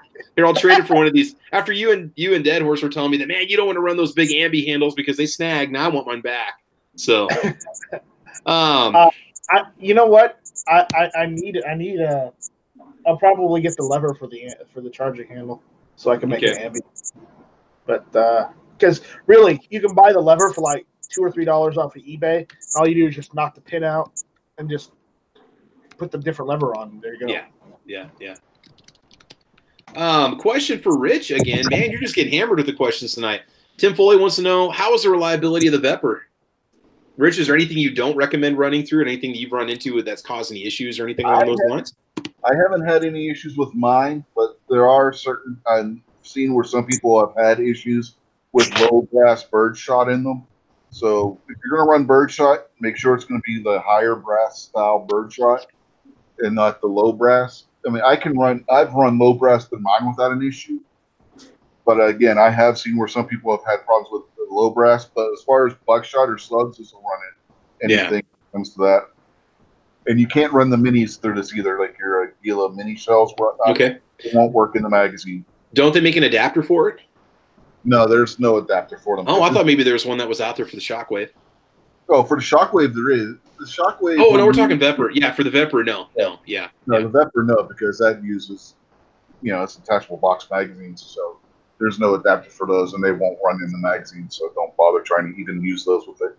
What about just regular slugs in general? No problems at all? No problem at all, and it'll take 2.5 or 3-inch shells. Oh, wow. Okay. 2 3/4 rather, or 3-inch shells. Sweet. So, yeah. All right, let's move on to our next firearm. We really haven't talked about accessorizing pistol yet, but long guns, your rifles, your bolt-action rifles or semi-automatic, your longer rifles. What do you guys do to accessorize those? What works for you guys? Anything in general? I'm still working on a bolt-action rifle right now. All right. Well, if you're going to get one, my recommendation is to go with I said I'm still working on it. It's still not working properly. You're still working on it. Okay, I got you. Because it's an old Stevens Model 83, and the problem is I'm having problems finding some of the replacement parts, because it's so old. Okay. You've gone through like Numer Gun Parts and those other places looking for something? They've got all the other parts that I have that still work, and the one part I'm looking for is the barrel stud, so I can replace the barrel stud to actually get it to seat properly into the stock. Mm-hmm. So. Gotcha. Only thing I've been kind of curious about adding to my bolt action, which is the Ruger American Ruger Ranch and 762x39. I'd like to get one of those like bubble levels. I'm kind of curious how well those work. I know Vortex makes them. You put them on your site when you first get it leveled out. And you get a bigger magazine? What's that? Yeah, this is your Mini 30. This is the 20 rounder. They go 5, 10, or 20. So you need more than that. You need a 30 rounder. I wish this would take the 30 round mags. No, I've got the SKS Sporter behind me in the gun locker here, and that does take the AK-47 magazines. Yeah. That one is actually, that was designed for them. So I've got that. That sucker rocks, man. But yeah, man, if you're gonna get one rifle, I mean, in my opinion, this is the way to go. Nothing against like the 223 or the 243 or 270, but just the cost per round, it is so absolutely cheap to shoot. I haven't done anything to this at all. I mean, it is threaded. I could put a suppressor on there if I wanted to. I've just got a couple magazines for. Magazines are kind of an issue. They're a little pricey. They're about $35 a pop. Again, I've just got the regular, just the Butler Creek sling on here, and I just got the sleeve on the back of it. Now, the rounds that I have been shooting through it are the Hornady. I can't remember what the heck are these tips called again. I'm just not drawing a blank right now. These are the Polymer tip that they make. These are awesome. These are 50 rounds for $22 at Cabela's, which is not bad for a hunting grade 762x39. And they do come steel case from the factory. So, and this is designed to run steel case rounds. It's not going to have any issues with extraction and so on. So you can run brass and steel case through these things. Only complaint about these rifles, I wish they were a little bit cheaper, because they are up in the $400 range, which gets a little bit pricey. But you do get hammer forged barrel. It does come with the just the 5-round mag right out of the box. But man, this is, I love this gun. If I was only going to have one gun, and it could not be a semi-automatic, this would definitely be the way to go.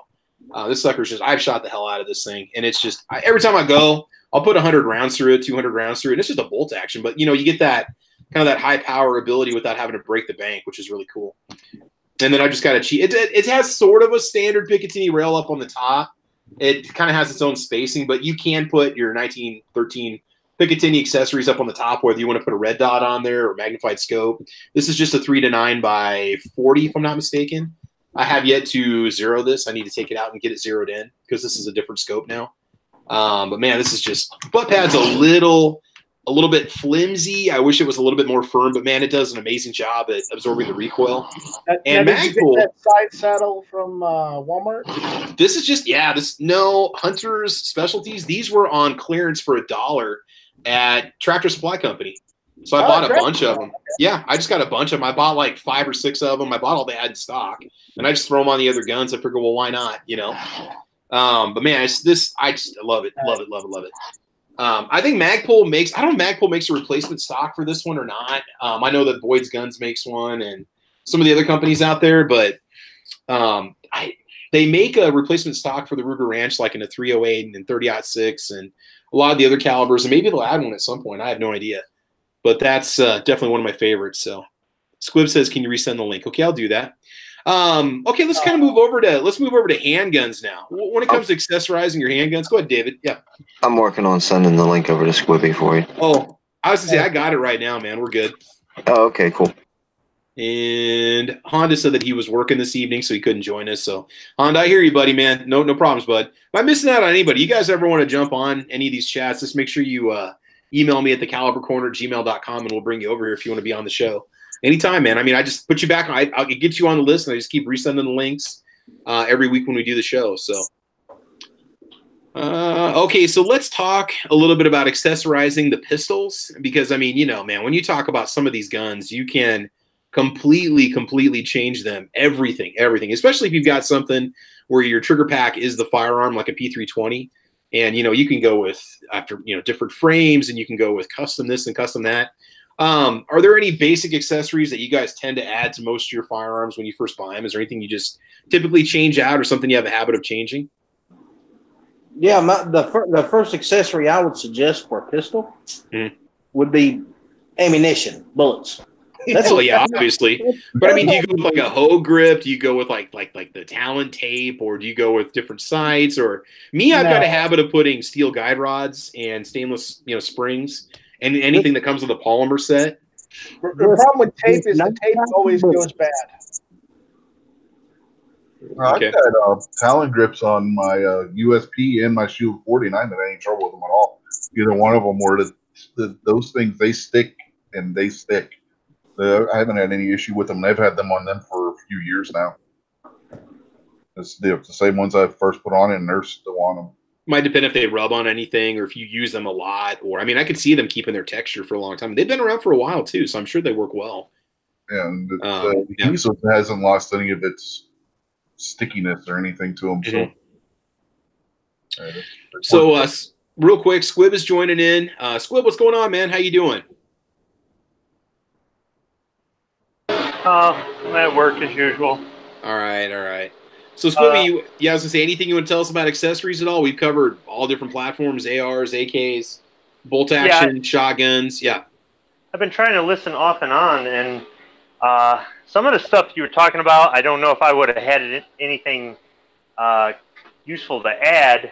A lot of my guns are milsurp, so my accessories are the items that were issued to the troops with those guns, whether it be an oil bottle or a multi-tool or the proper sling or the actual bayonet scabbard and frog for the bayonet, if possible, the appropriate cartridge belt, and the holster for a handgun, the correct cleaning rod.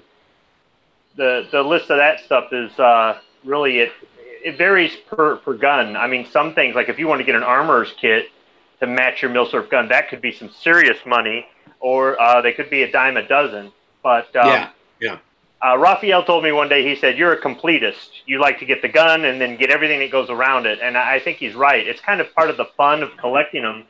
And it's really interesting, too, when you you see all the variations, like on a Mosin Nagant, how many different countries made them, and different variations, or the ones that were captured and redone and stuff like that. And at that point, I think one of the top accessories to get is a book.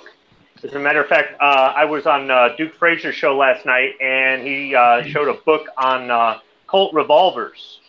And if you're looking to get reproduction black powder revolvers, and you want to know if Uberti or Pieta, or well, really those are about the only two that are making the reproductions, if how accurate they are to the original, he was showing a book that has a lot of detail as far as the production of these handguns going back into the 19th century with markings and everything else, so that you can determine if your reproduction is fairly close to the original, or what you might be able to modify or change up possibly if you want to try to give it a more realistic look, or that sort of thing. So I would say that for some guns, having a really good book on that particular style of gun would be an accessory that I would be looking for. Yeah, especially if you're going to start to get into Mosin Nagants, and that way you can look for what is an authentic sniper, what do you need to know about the serial numbers. I think if you go to 762x54r.net, you can look up your Mosin and basically get it narrowed down to which factory produced it based off of the markings that are on it, looking at the numbers, and it's really cool because you can find out if you've got something that's rare or not. You know, if you're getting something that's authentic, that somebody's advertising it, you can actually look that little website up on your phone, and you just go off the barrel length, and you go off the production date, you go off the stampings on the receiver, and you can narrow it down to basically the exact factory where it was produced. Trigger, grips, sights. Let's see here. If it's an EDC gun, Talon grips on my SD9 VE are awesome, and we're $17.99. Yeah, one complaint about the SD9 VE, the texture is not very aggressive on the sides. It would be nice to put some Talon grips on there. That actually is my bedside gun because I shoot it, and I do shoot it well. You know, night sights, a lot of people are against night sights, or they think they're unnecessary.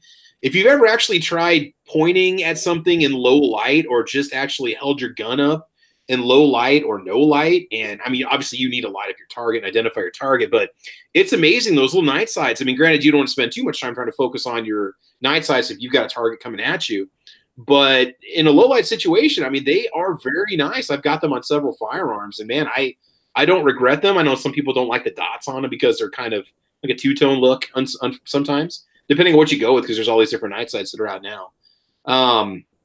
Let's see what else we got here. Sam of Anarchy says, if you had a Sig Sauer P226 Mark 25 or any Sig with a rail, you could equip a Sig Sauer STL 900L tactical laser light or a Surefire X300 ultra weapon light. Oh, definitely. I've got a, what is it? Is it Surefire? Yeah, I believe we got a Surefire on the Glock 17. No, on the SD9 VE. I'm actually running an O-Light on my Glock 17 right now to see if I can get it to break, but it's not breaking. Better to get a tactical light before the night sights. Yes, David, I agree with you, but also maybe a flashlight. So you can use your flashlight to identify your target, so you're not pointing in the direction, you know, with your light and not making a bad judgment call on what you light up for your target. I've always been a fan of using a separate flashlight. But again, tactical light is a bedside light that's attached to the firearm. Definitely. Man, with some of these flashlights, they're bright enough now where you can actually have the thing pointing at the floor and still be able to see what's in front of you. And watch the number of lumens. In my opinion, you can overdo it. Like our bedroom upstairs, it's all white walls. And if it's pitch black and you turn that TLR, HL on, that thing is, the glare coming off the wall is almost too much. I would almost say maybe pull back on something that's not quite so bright, unless you think you're going to have to take it outside and go off into the bushes, or you got the woods in your backyard, or you've got some sort of a true tactical use. You want to light stuff up. Yeah, but for home defense, you can't, in my opinion, you can overdo it with lumens in the house. That's just me. Yeah, no, you're absolutely right, Travis. That O-Light you sent me, I was attaching some gloss white trim to a gloss white storm door and trying to line up the holes. You know, you got your pilot hole and then your hole drilled in the frame of the door. Yeah. And I was outside and I couldn't see it. It was casting a shadow, and I said, I'll get the O-Light. Oh man. Ooh, that was like getting. Did you put it on low? What's low? Does it have two? Does that one have two settings? I can't remember.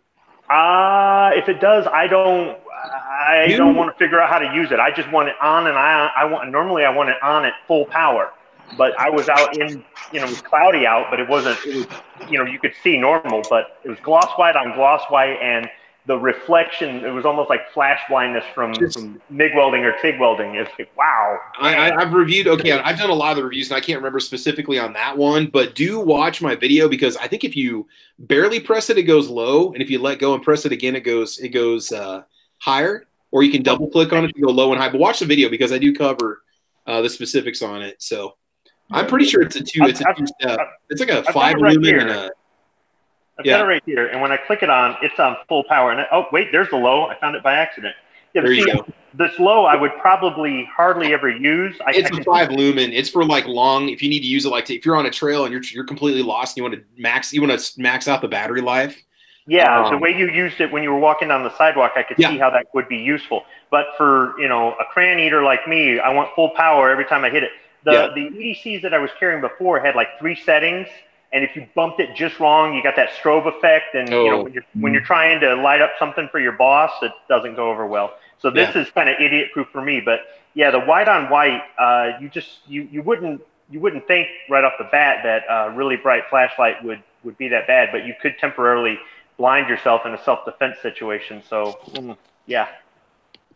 Yeah, the Phoenix TK16 I have on my AR-15. I usually keep that set on 300 lumens. It's not too bright, and you'll still be able to see fairly well in a dark situation with that. That's like your standard flashlight brightness anyways. Yeah.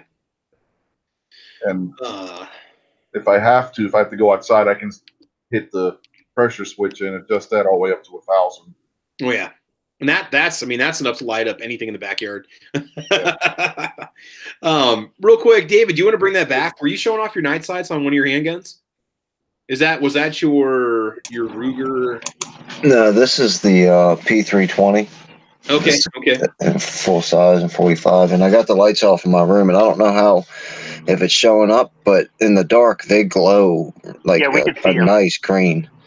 Now, are those just like a luminescent paint, or are those actually tritium? I can't remember. These are the tritium. These came with the gun, and on the outside is like Rich was showing us on his shotgun. It's got the white paint around it, and it's got the green center. Yeah. And when you got good light, they shine bright white. But dark in my room right now, they glow a really nice green. And real quick, while we got your attention, David, why don't you tell us about this 13-year-old kid that's got a gun channel now? Is that what's going on? Yeah, his name's Connor, and his channel is Guns with Con. And right now he's got parental permission, he's got safe areas and all that other kind of stuff. He's been doing a lot of 177 caliber tests with his pellet guns. He actually caught a pellet in one of his videos, and I've watched all kinds of people. I mean, Hootie Hoo is famous for trying to catch bullets, and on his second shot or whatever, he caught one of the pellets in a water bottle, which was really cool. But he's a nice young kid. He just started doing videos, and he said he's going to come out with some 22 stuff and some HMR 17 HMR stuff. So go check out his videos, give him a thumbs up, give him a subscribe, and help him out. Yeah, I went and put the link over there on the it's over on the gun channel side if you guys are over there, and on the YouTube side I put a link in there too. He's only got 177 subscribers. I think we can fix that. I think we can definitely all go sign up and check out his videos. Again, he's doing it the right way. He's being safe about it. That's what we need, man. We need more representation like that from the youth. Really cool in social media right now, not just competition, but in social media. What's that, David? The really cool thing about it is when I found him, he had like 30 subscribers.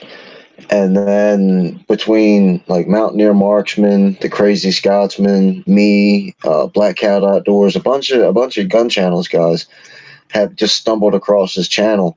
And in a couple of days, he's went from 30 to 174. So we could get this kid. We could get this kid to 500 subs in no time. Oh yeah, easy. Get him up there. Right now, he's got 178. So you guys click on that. Just sub to his channel, and you can check out his videos. You get a chance. But yeah, seems like a pretty decent kid. Now, do his parents actually come out and say, this is understand that he's doing this under our supervision, or does he have his first video state that, or what? No, he's pretty much brand new into it, so you definitely got to be patient with his camera work. He's just a 13-year-old kid, and so far all he's been shooting is his pellet stuff.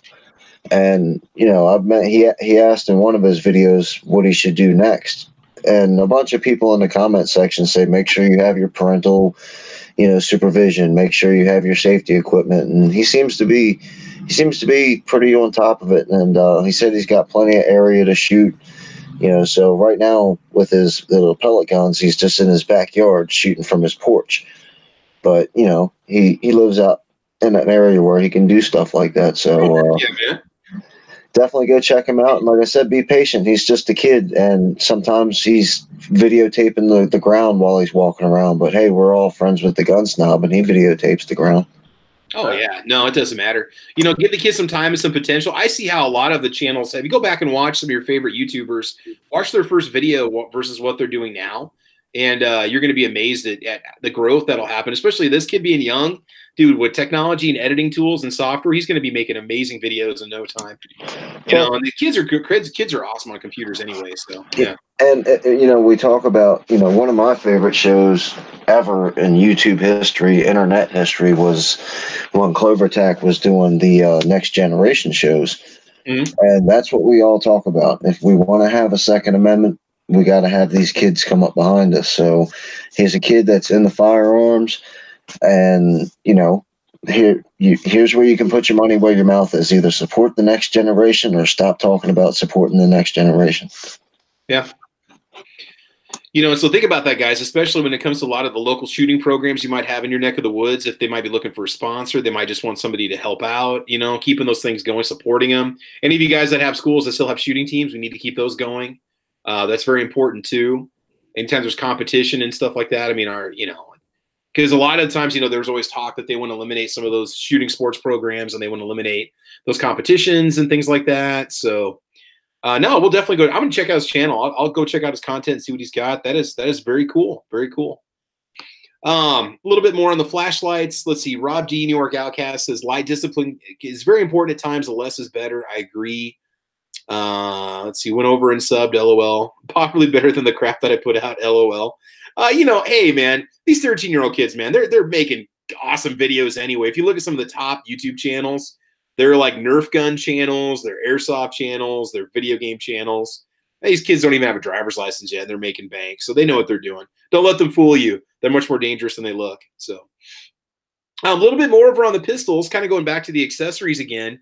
What else works for you guys for accessories? I know when I get my 1911, I'm probably going to leave the grips on there, but that's one of the first accessories a lot of guys like to do is they like to change out the grip panels. What about you guys? Sights at all? Do you guys ever swap out any sights on your guns? No, I'm a minimalist, so I don't change anything. Yeah. With my 1911, I'm going to put some of the blue lock grips on there, like I've been saying, and that's just for looks. The grips that are on there now feel really good in the hand. They get a nice, good, firm grip on it. It's not going to slip. I'm just going to put the blue ones on there because I think they look cool. But other than that, now I have been getting a little bit more educated about the triggers, and my P229 has got a trigger that I'm not exactly happy with. Now, I mentioned that in my video, and I caught a bunch of flack for that because apparently it's a good trigger that's in it, and I just don't know any better. But that trigger might get replaced. But so far, all the rest of my guns, I really like the triggers, and I like the stuff. I like the way they come. I think the factory knows better than me, and I buy the guns that I like. So I usually just keep them the way they are.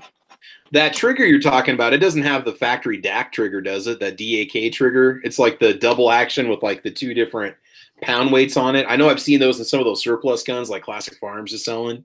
You can get the DAC trigger, the double action only trigger that they sell, but it's a different type. Yours isn't like that, is it? No, it's the double action, single action. Okay, standard. Okay. Yeah, I think it's the elite model is what the name of the level of whatever model of pistol it is. Okay. It's just really sloppy. Like on the CZ that I just got is a double single action, and when you pull through the trigger, it's smooth and tense the whole way. Consistent.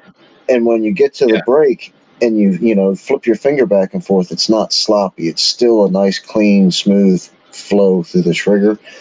And after it breaks and you're going into the reset, it's still nice and clean and smooth. The P229 is just, it's the best way I can describe it is it's sloppy. Your CZ, I mean, I've seen the videos, but let everybody know, what is the CZ you've been featuring on your channel? Your compact models or what? The first CZ I've got is the 75 PO1 with the Omega trigger, and it's well worth the wait. I've wanted the CZ for a long time, and I had dreams about the Shadow, and then I started realizing that that's a little too expensive to buy right now.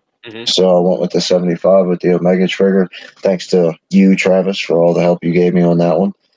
And, yeah, no, man, that's the quality, dude. That's all I got to say is you can tell the craftsmanship that still goes into those 75s, man. I mean, to me, next best thing to some of the Brownings and things like that, So, what about magazines for that? Are they readily available for that gun? I don't know. I just got them. It came with 2 magazines. I've only had the gun for a week. 4 days? Yeah, something like that. Yeah. And so I haven't looked into any of the extra mags.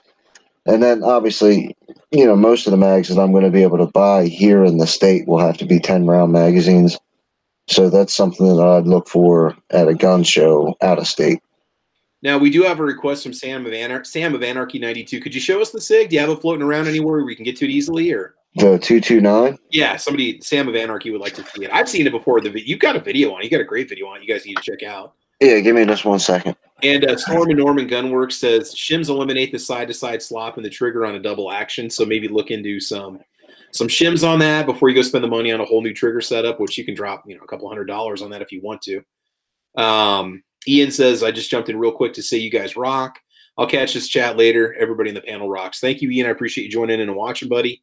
Like I said, tonight's all about the accessories, man. Just throwing stuff. I've been buying some parts for some of my guns, and I thought, let's talk about this. What kind of stuff do you guys put on your guns when you get them? Me again. Now, I'm going to tell you something, guys. When you look at those stainless steel guide rods, I'm just not a big fan of the polymer guide rods. I'm okay with them in Glock and stuff, but some of the guns, like my ST9, had some return to battery issues. I went with the stainless model. Some people claim it can crack the frame, so be very careful with any gun modifications that you do. All right, take it away, David. Yeah, this is the 229, and I don't know if see how much. I mean, I'm barely touching it, and it's moving. Okay. And I just don't like that. And then you pull through, make sure it's empty. I was gonna say clear it. I wasn't gonna say nothing. I ain't your nanny, so yeah. But you pull through the double action, and it's nice and clean, and then you can still feel a little bit of slop right there. And then on the reset, it's got a real short travel, but it's just to me, it's really loose right there. But it's okay. So people that give you feedback on that, what are they saying? You just don't know SIG triggers, or yeah, do it. I mean, that's almost like, I hate to say this is going to give you some criticism, but that's almost like PT111 G2C amount of slack in a trigger. That's almost nuts. Here's the CZ single action, double action, and I'm actually like, if I just flick it, it doesn't move at all. So I got to actually put pressure on it, and then. Now, could it be because the springs are getting worn out, your trigger mechanism on the SIG, because you put a lot of rounds through it, or not? See, I bought the SIG used, and the guy who I bought it from really wasn't a big fan of it, so I know he didn't shoot it a whole lot. Okay. And I haven't really shot it a whole lot. But when I pull through the double, that's tight. Like, there's tension against my finger there. Yeah. And then when I reset and I hit the travel, there's tension right there. It's not sloppy at all. Tension. Yeah, I've got full control of that trigger, and bang. And like I said, maybe it's just I just don't know any better, and that's what the people in the comment section were saying, was I just don't know what I'm talking about.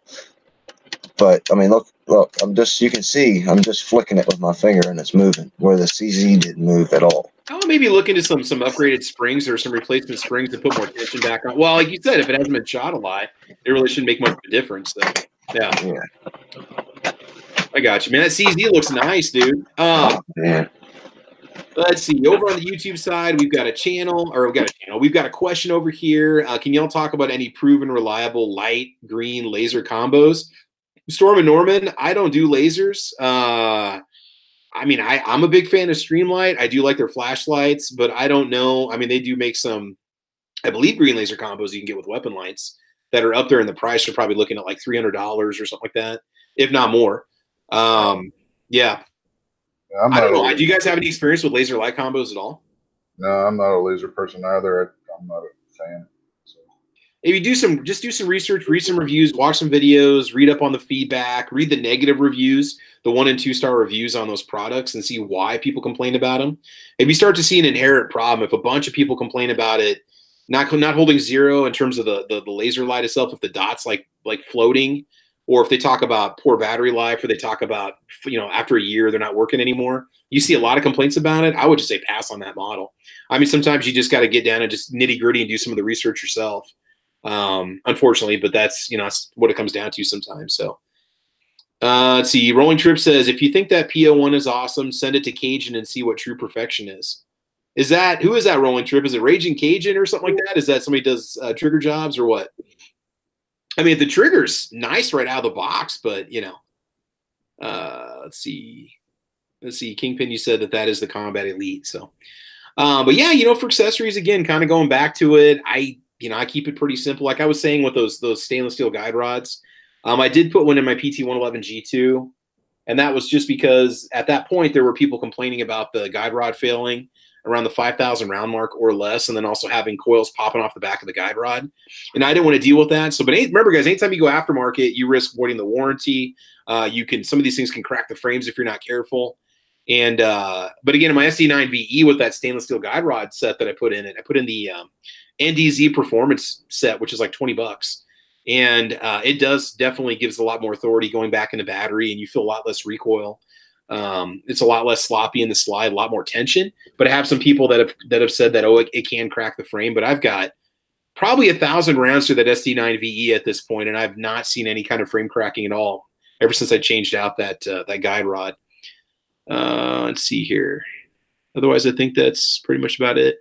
All right, I think we've covered pretty much the gamut of accessories. We've talked about cases. We've talked about lights. We've talked about basic accessories, slings, all those kinds of things that you tend to look at. And the reason why I was kind of inspired on this topic is because when I went to Walmart, I just kind of went by the ammo case and went to the accessories, because everything is out now. Everything is in stock for the spring. So you're seeing all the different cleaning supplies and all the different items that are out there. Other accessories to look into, if you consider an accessory, but a bore snake is nice to have if you want to save some time.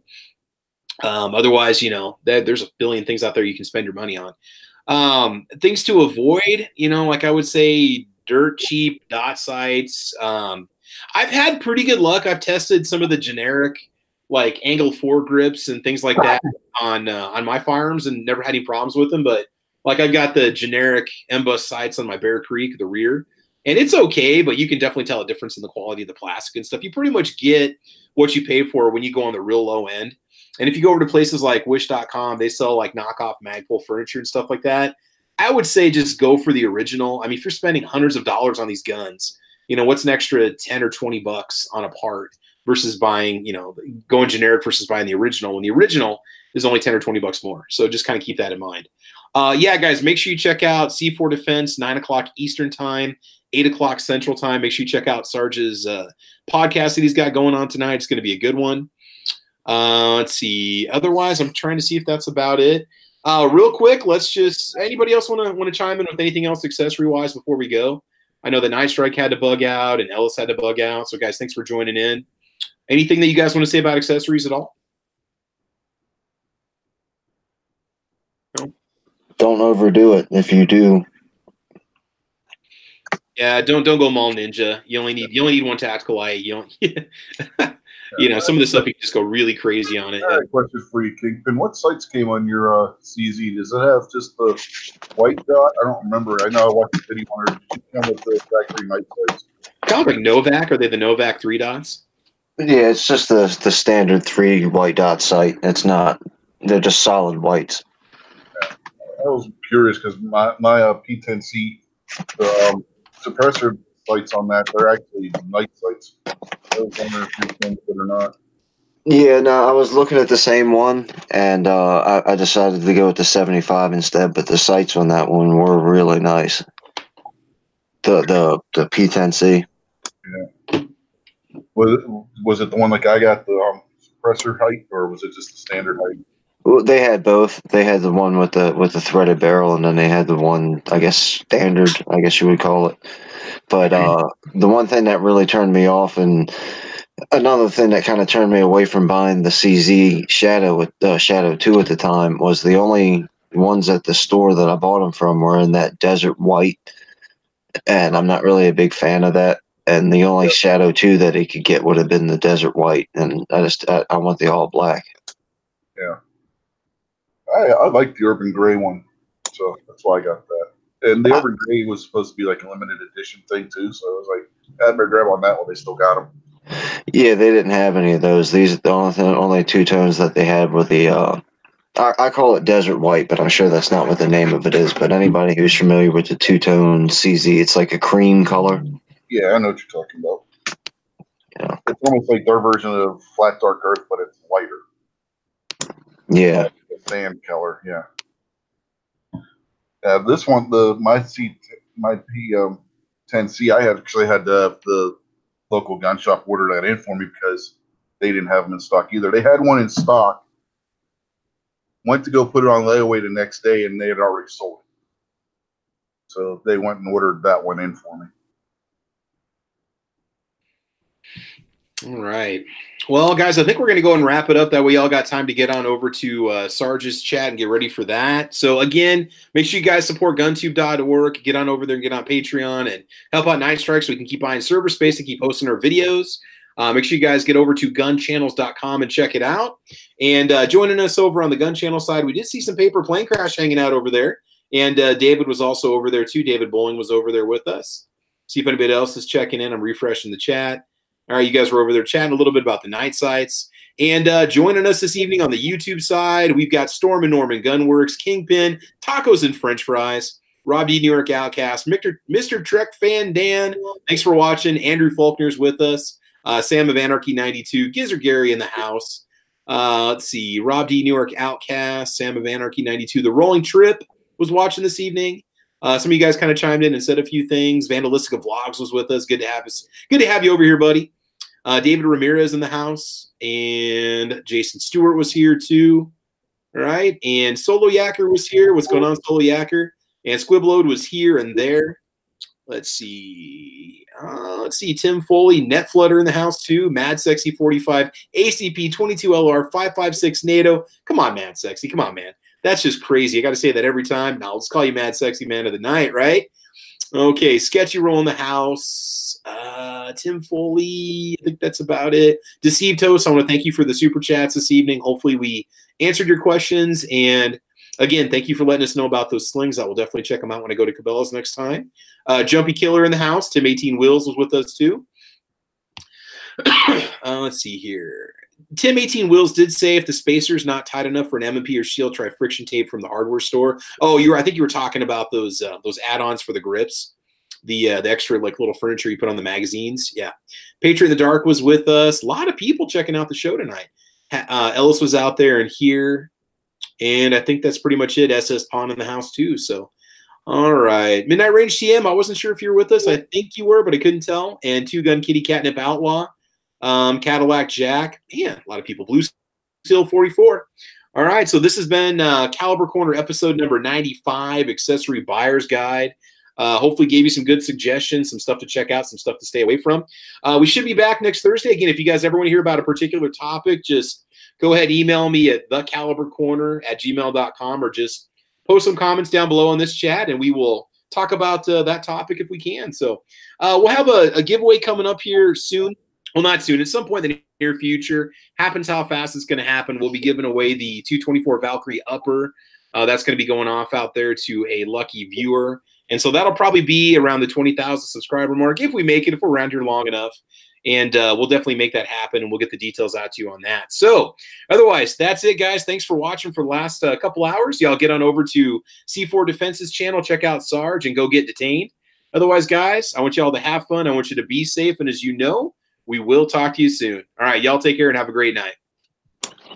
Bye, Felicia. Bye, Alicia. OTP and Gold Box. Adios, Felicia. Adios.